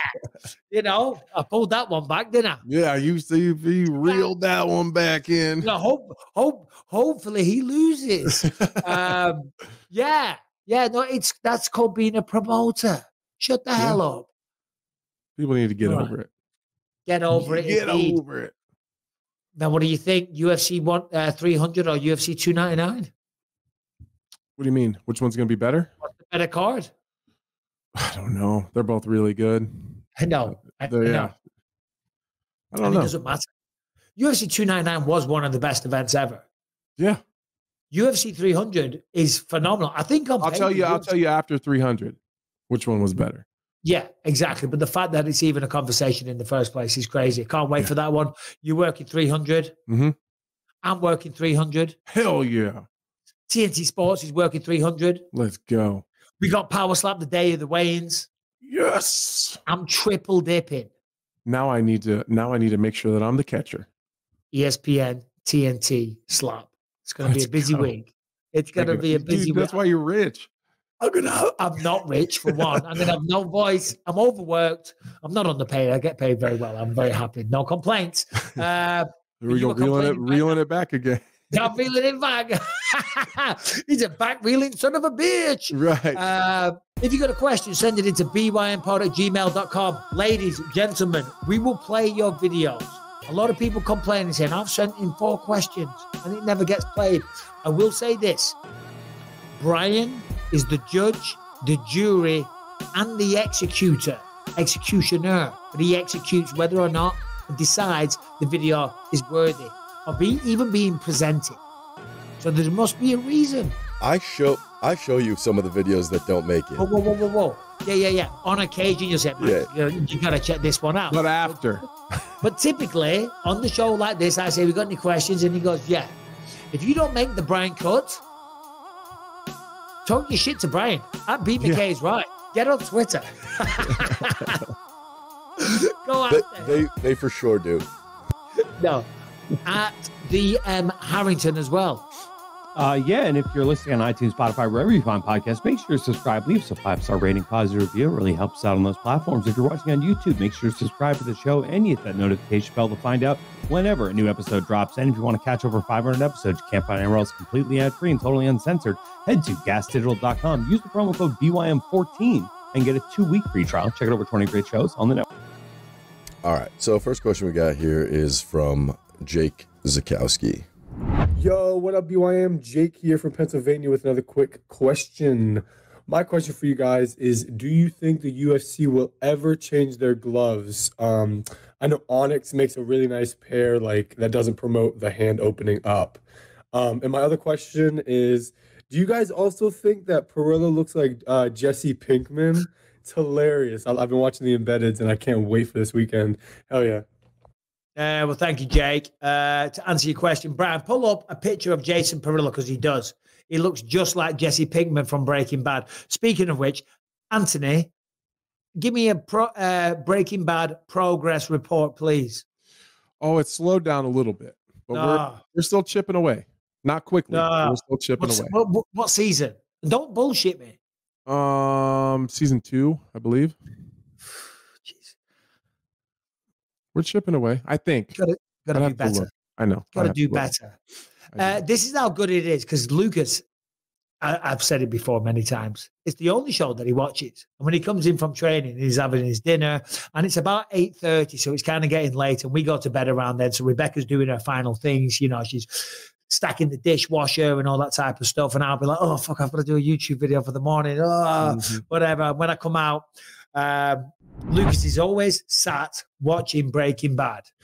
There we go. It definitely does when you do the side by side.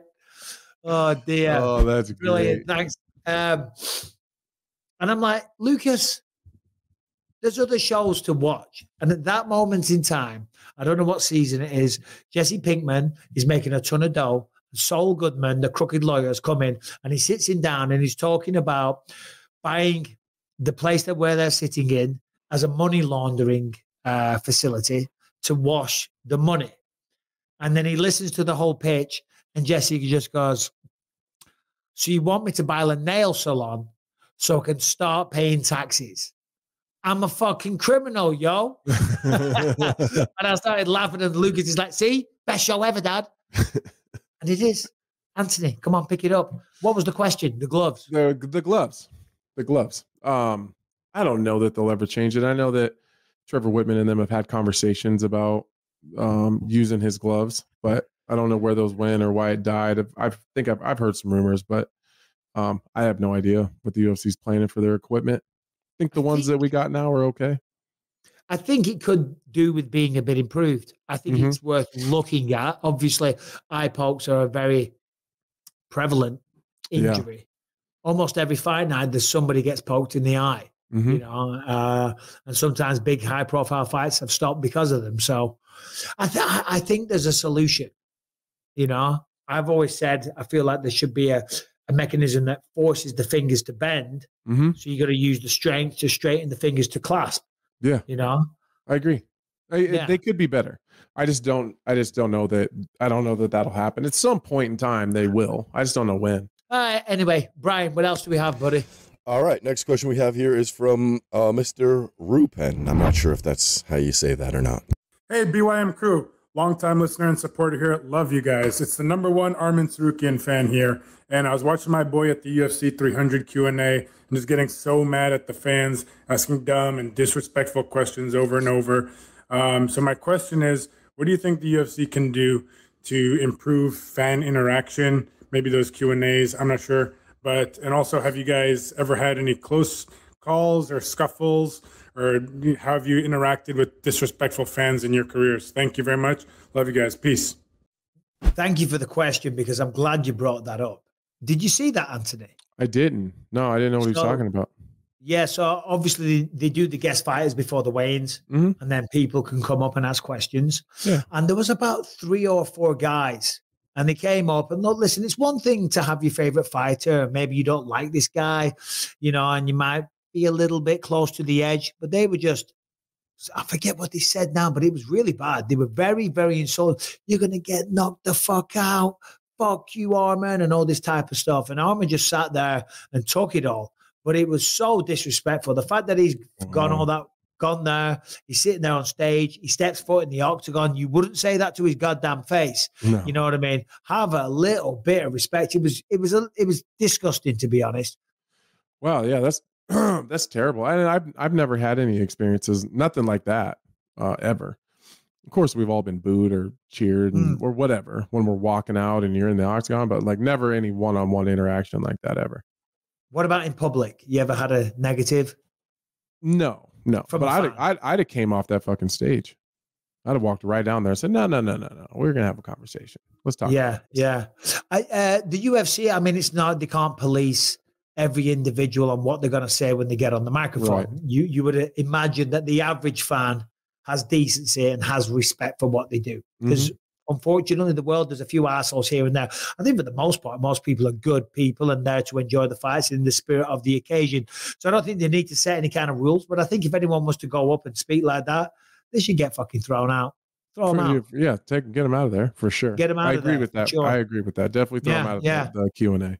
What are you doing? These are stars. These are guests, our guests. They're here for you. We shouldn't have to tell you to be respectful, you know? Yeah, I haven't had it. I'm trying to think of a similar situation. I just remember, what was it? I always remember this. It was years ago when I was coaching the Ultimate Fight. I was in Las Vegas. It was like 10 o'clock in the morning outside like a Ralph's. Then just a car drove by and they wound down the window. Fuck you, Bisping! And then just drove off. I was like, go on. Hell one of my first times getting recognized. You know what I mean? I was like, funny. Oh, yeah. I don't give a fuck. He knew who I was. Yeah, they know me. Yeah, that's why people know me, guys. Yeah, I'm famous. You know, just old famous Bisping over here. You know, just I'm not quite sure how to put this, but I'm kind of a big deal. You are. My apartment smells of leather-bound books. Oh no, my apartment smells of rich mahogany and reeks of leather-bound books. Yeah. What's Is the that movie? a quote? Is that a quote? What's the movie? I don't know. I'll give you another clue. So what cologne we're going for today? Oh, for this one, I'm pulling out the big guns. They call it Sex Panther because it's made of real bits of panther. You know, they've done studies. 60% of the time, it works every time. What is that? Oh my God. Veronica Corningstone. Dorothy Mantooth is a saint. It's so hot. Milk was a bad choice. What is that? Don't say it, Brian. I don't know. Sky rockets at night. I don't think I know the movie. Oh God, Brian, do you have another quote to tease Anthony with? Because I'm running out. I love lamp. I love lamp. Do you really love lamp, Brian? Random things in here and saying you love them. What is it? Anchorman. I've never seen Anchorman. Oh God, you've never seen it? No, never. I watched it Friday night. We really had to end the show with another movie I didn't fucking know. I watched it because like I've been showing Lucas like like classic 80s and 90s action movies. We've done the Commando, we've done like the Schwarzeneggers, we've done the Van Dammes, and now we did Equilibrium last week. That's a good one. Christian Bale. We've done like the Dark Knight. We've did Big Trouble in Little China. That like old kind of genre. Then now we've gone into the comedies, and I'm like, oh my God, we've just opened the door to so many more films. We did Anchorman. He loved it. So yesterday we did Happy Gilmore. Have you seen that one? That's a great movie. He loved it as well. So I don't know what we're talking about, but should we end the show? Or we got one more, Brian? We sure do. And this is from an old friend, Dallas Bowling. What's going on, guys? Dallas from Staten Island. I know it's been a while since you heard from me. I'm still here, still listening, still tuning into every episode. Still a huge fan of all you guys. You know I got love for Mike, Brian, Harrington, Anthony. He probably doesn't know who I am, but I'm still tuning in. It's about 6:50. I'm rushing home Saturday night, try to get home for some of these prelims, because I got to be watching the UFC 299. Raining out here. Now, I just finished the latest episode. Harrington, you have a time machine. You can go back to any time you want. But yeah, let's go back to 2023 March and buy Bitcoin for $25,000. Sure, you'll make some money because it's whatever it's worth right now. Why not go back to March 2011 and pay 86 cents? I said I wasn't going to do this again. I wasn't going to say it. But fuck Harrington. That's right, I said it. Fuck Harrington. Nothing but love for you guys. Enjoy the fights. And hey, if you go back to March 2011, we'll probably be sitting next to Dana White right now, me and you, Harrington, because we'll be that fucking filthy rich. Or whatever. Shout out to Lewis, the baby boy, always. He just could do his own podcast. We just sit here and do nothing. I just figured I'd put him on to yell at Harrington. Yeah, no, I get it. Was that Thursday's episode when Anthony wasn't on? I want to give. Yes. So Harrington was asked if he had a time machine. And I'll throw the same question to you, and this is how we'll finish the show. He was asked if he had a time machine, what era would he go back to?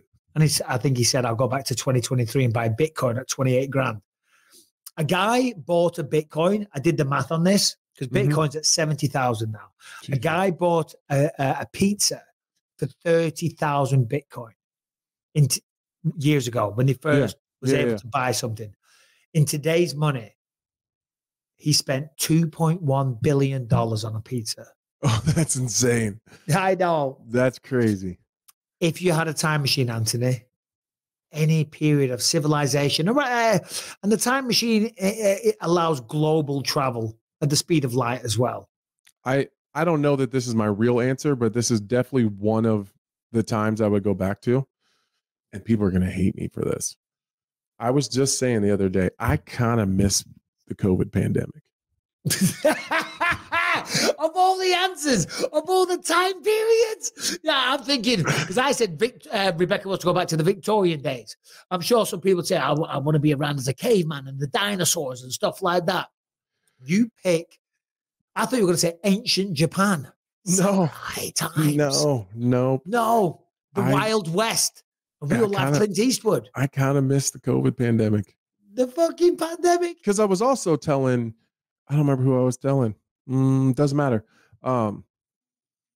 I think about sometimes when I'm traveling and you see a homeless person, and I always think for like a split second, I'm a little bit jealous of him because he has nowhere to be, no real sense of time because they're waiting on going anywhere. No one expects anything out of them. No one wants anything from them. Like in that small little dose for just a second, I'm like, man, that's got to feel nice for just like a couple days. Just like no one need anything from you. You don't have to be anywhere. No one's expecting anything. Like you're not having to fix something for someone. I think that'd be nice. But during the COVID pandemic, it was just like, it'd be like you lost sense of days. Like you would just wake up and there's nothing to do. There's nowhere to go. Drink lots of beer in my driveway at noon with my neighbors. Like I had a lot of fun just hanging out and like really having nowhere to go. You make a good case. It wasn't bad. It wasn't bad. That was her favorite time. She wanted the lockdowns to never end. See, and I didn't like the lockdowns just because it sucked for a lot of people. Like, and I don't mean to piss off people that they had a really bad experience through COVID, but mine wasn't that bad. Like me and my kids we did our homework in the mornings. We cooked breakfast together. We hung out. We went to the pool. Like my world was just like a lot simpler and a lot of fun. That's what Rebecca loved about it. She said, well, I live for my family. Mm-hmm. We're all here under one roof. She doesn't like to go out. She doesn't want to go in. She never wants to leave the house. And now you're all forced by government regulations to stay here. We can't leave. We're going to hunker in. We're going to stack the cupboards. We're going to lock the doors, and you motherfuckers aren't going anywhere. Mm-hmm. She loved it. I hated it. I didn't Flip mind side it. for the homeless person, freezing cold, absolutely starving, dying for a shower. He's got a really bad, nasty tooth infection, and he has days. But nowhere to be. I understand that point, though, what you're saying. But the rest of it, I get. Yeah, I don't mean to make fun or poke fun of people, but I do think that sometimes, like, damn, the peace of mind that you have to have in that sense, like, it's got to be kind of cool. Yeah, because I think the point you're making, because I say this a lot when I'm talking to my wife, I'm like, years ago when I lived there, the first house that we bought, and I just had my little job, but at the factory and whatnot, and we were broke. But it was simpler times. It was. And like, don't get me wrong, like the amount of stress that I have to go through these days, and it's like a Crimea River. Okay, fair enough. But it's stressful. My life is stressful. Back in the day, it didn't matter because all right, money was tight, but I didn't give a fuck. Yeah. I'm with you. I'm 100% with you. I didn't care. I mean, don't get me wrong. Now it's like, shit, got to be careful what I say. Got to do this. Got to be on a plane. Got to go there. Got to do that. Got to do this. I've got fucking 50, 100 emails. I've got to answer. You know what I mean? No wonder I drink. Bring back COVID for like a week. Just like a week. I was going to say 2. Maybe 2. I was going to say maybe 2.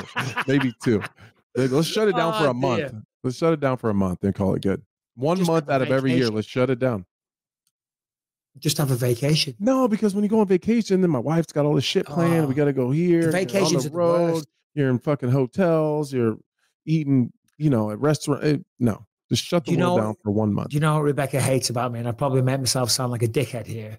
What? So because when we go on vacation, and this is we're finishing the show on this. I can see the anxiety on Anthony's face. We started early because we needed a show to show, and he's got somewhere to be. And he's like, going on about when he goes. I just no. I want to hear the story, but I just got to go after this. It's not a story. Yeah, no, dude, I got to go. My neck's killing. Whenever we check into a hotel, Rebecca dreads it because I've hyped it up in my head, and I know what we've spent. And I've seen the pictures online, and I expect a certain something. It doesn't look like this. And we get there, and it's disappointing. I am not happy. And she's like, I don't know, get in the room. I'm like, what the fuck is this? It's tiny. She's like, it's not that small. I'm like, it's tiny. I'm like, do you know how much these rooms cost? The whole thing, the whole shebang, all together, it cost this amount, and this is it. Yeah, she's like, oh God. She's like, she's praying. See, I'm the Rebecca in my family. Where I'm just like, it's fine. It is what it is. There's no bugs.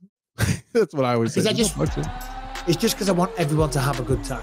Right. I get that. That's the only reason. And that's why I convince everyone that it's okay. Because she's like, well, I don't like that. I'm like, it's fine. Look, it's great. Everyone has a place. We're good to go. Yeah, I get it. And we only want you to have a good time. So we hope you did. Subscribe and ring the bell if you haven't done so. We'll be back on Thursday. Take care.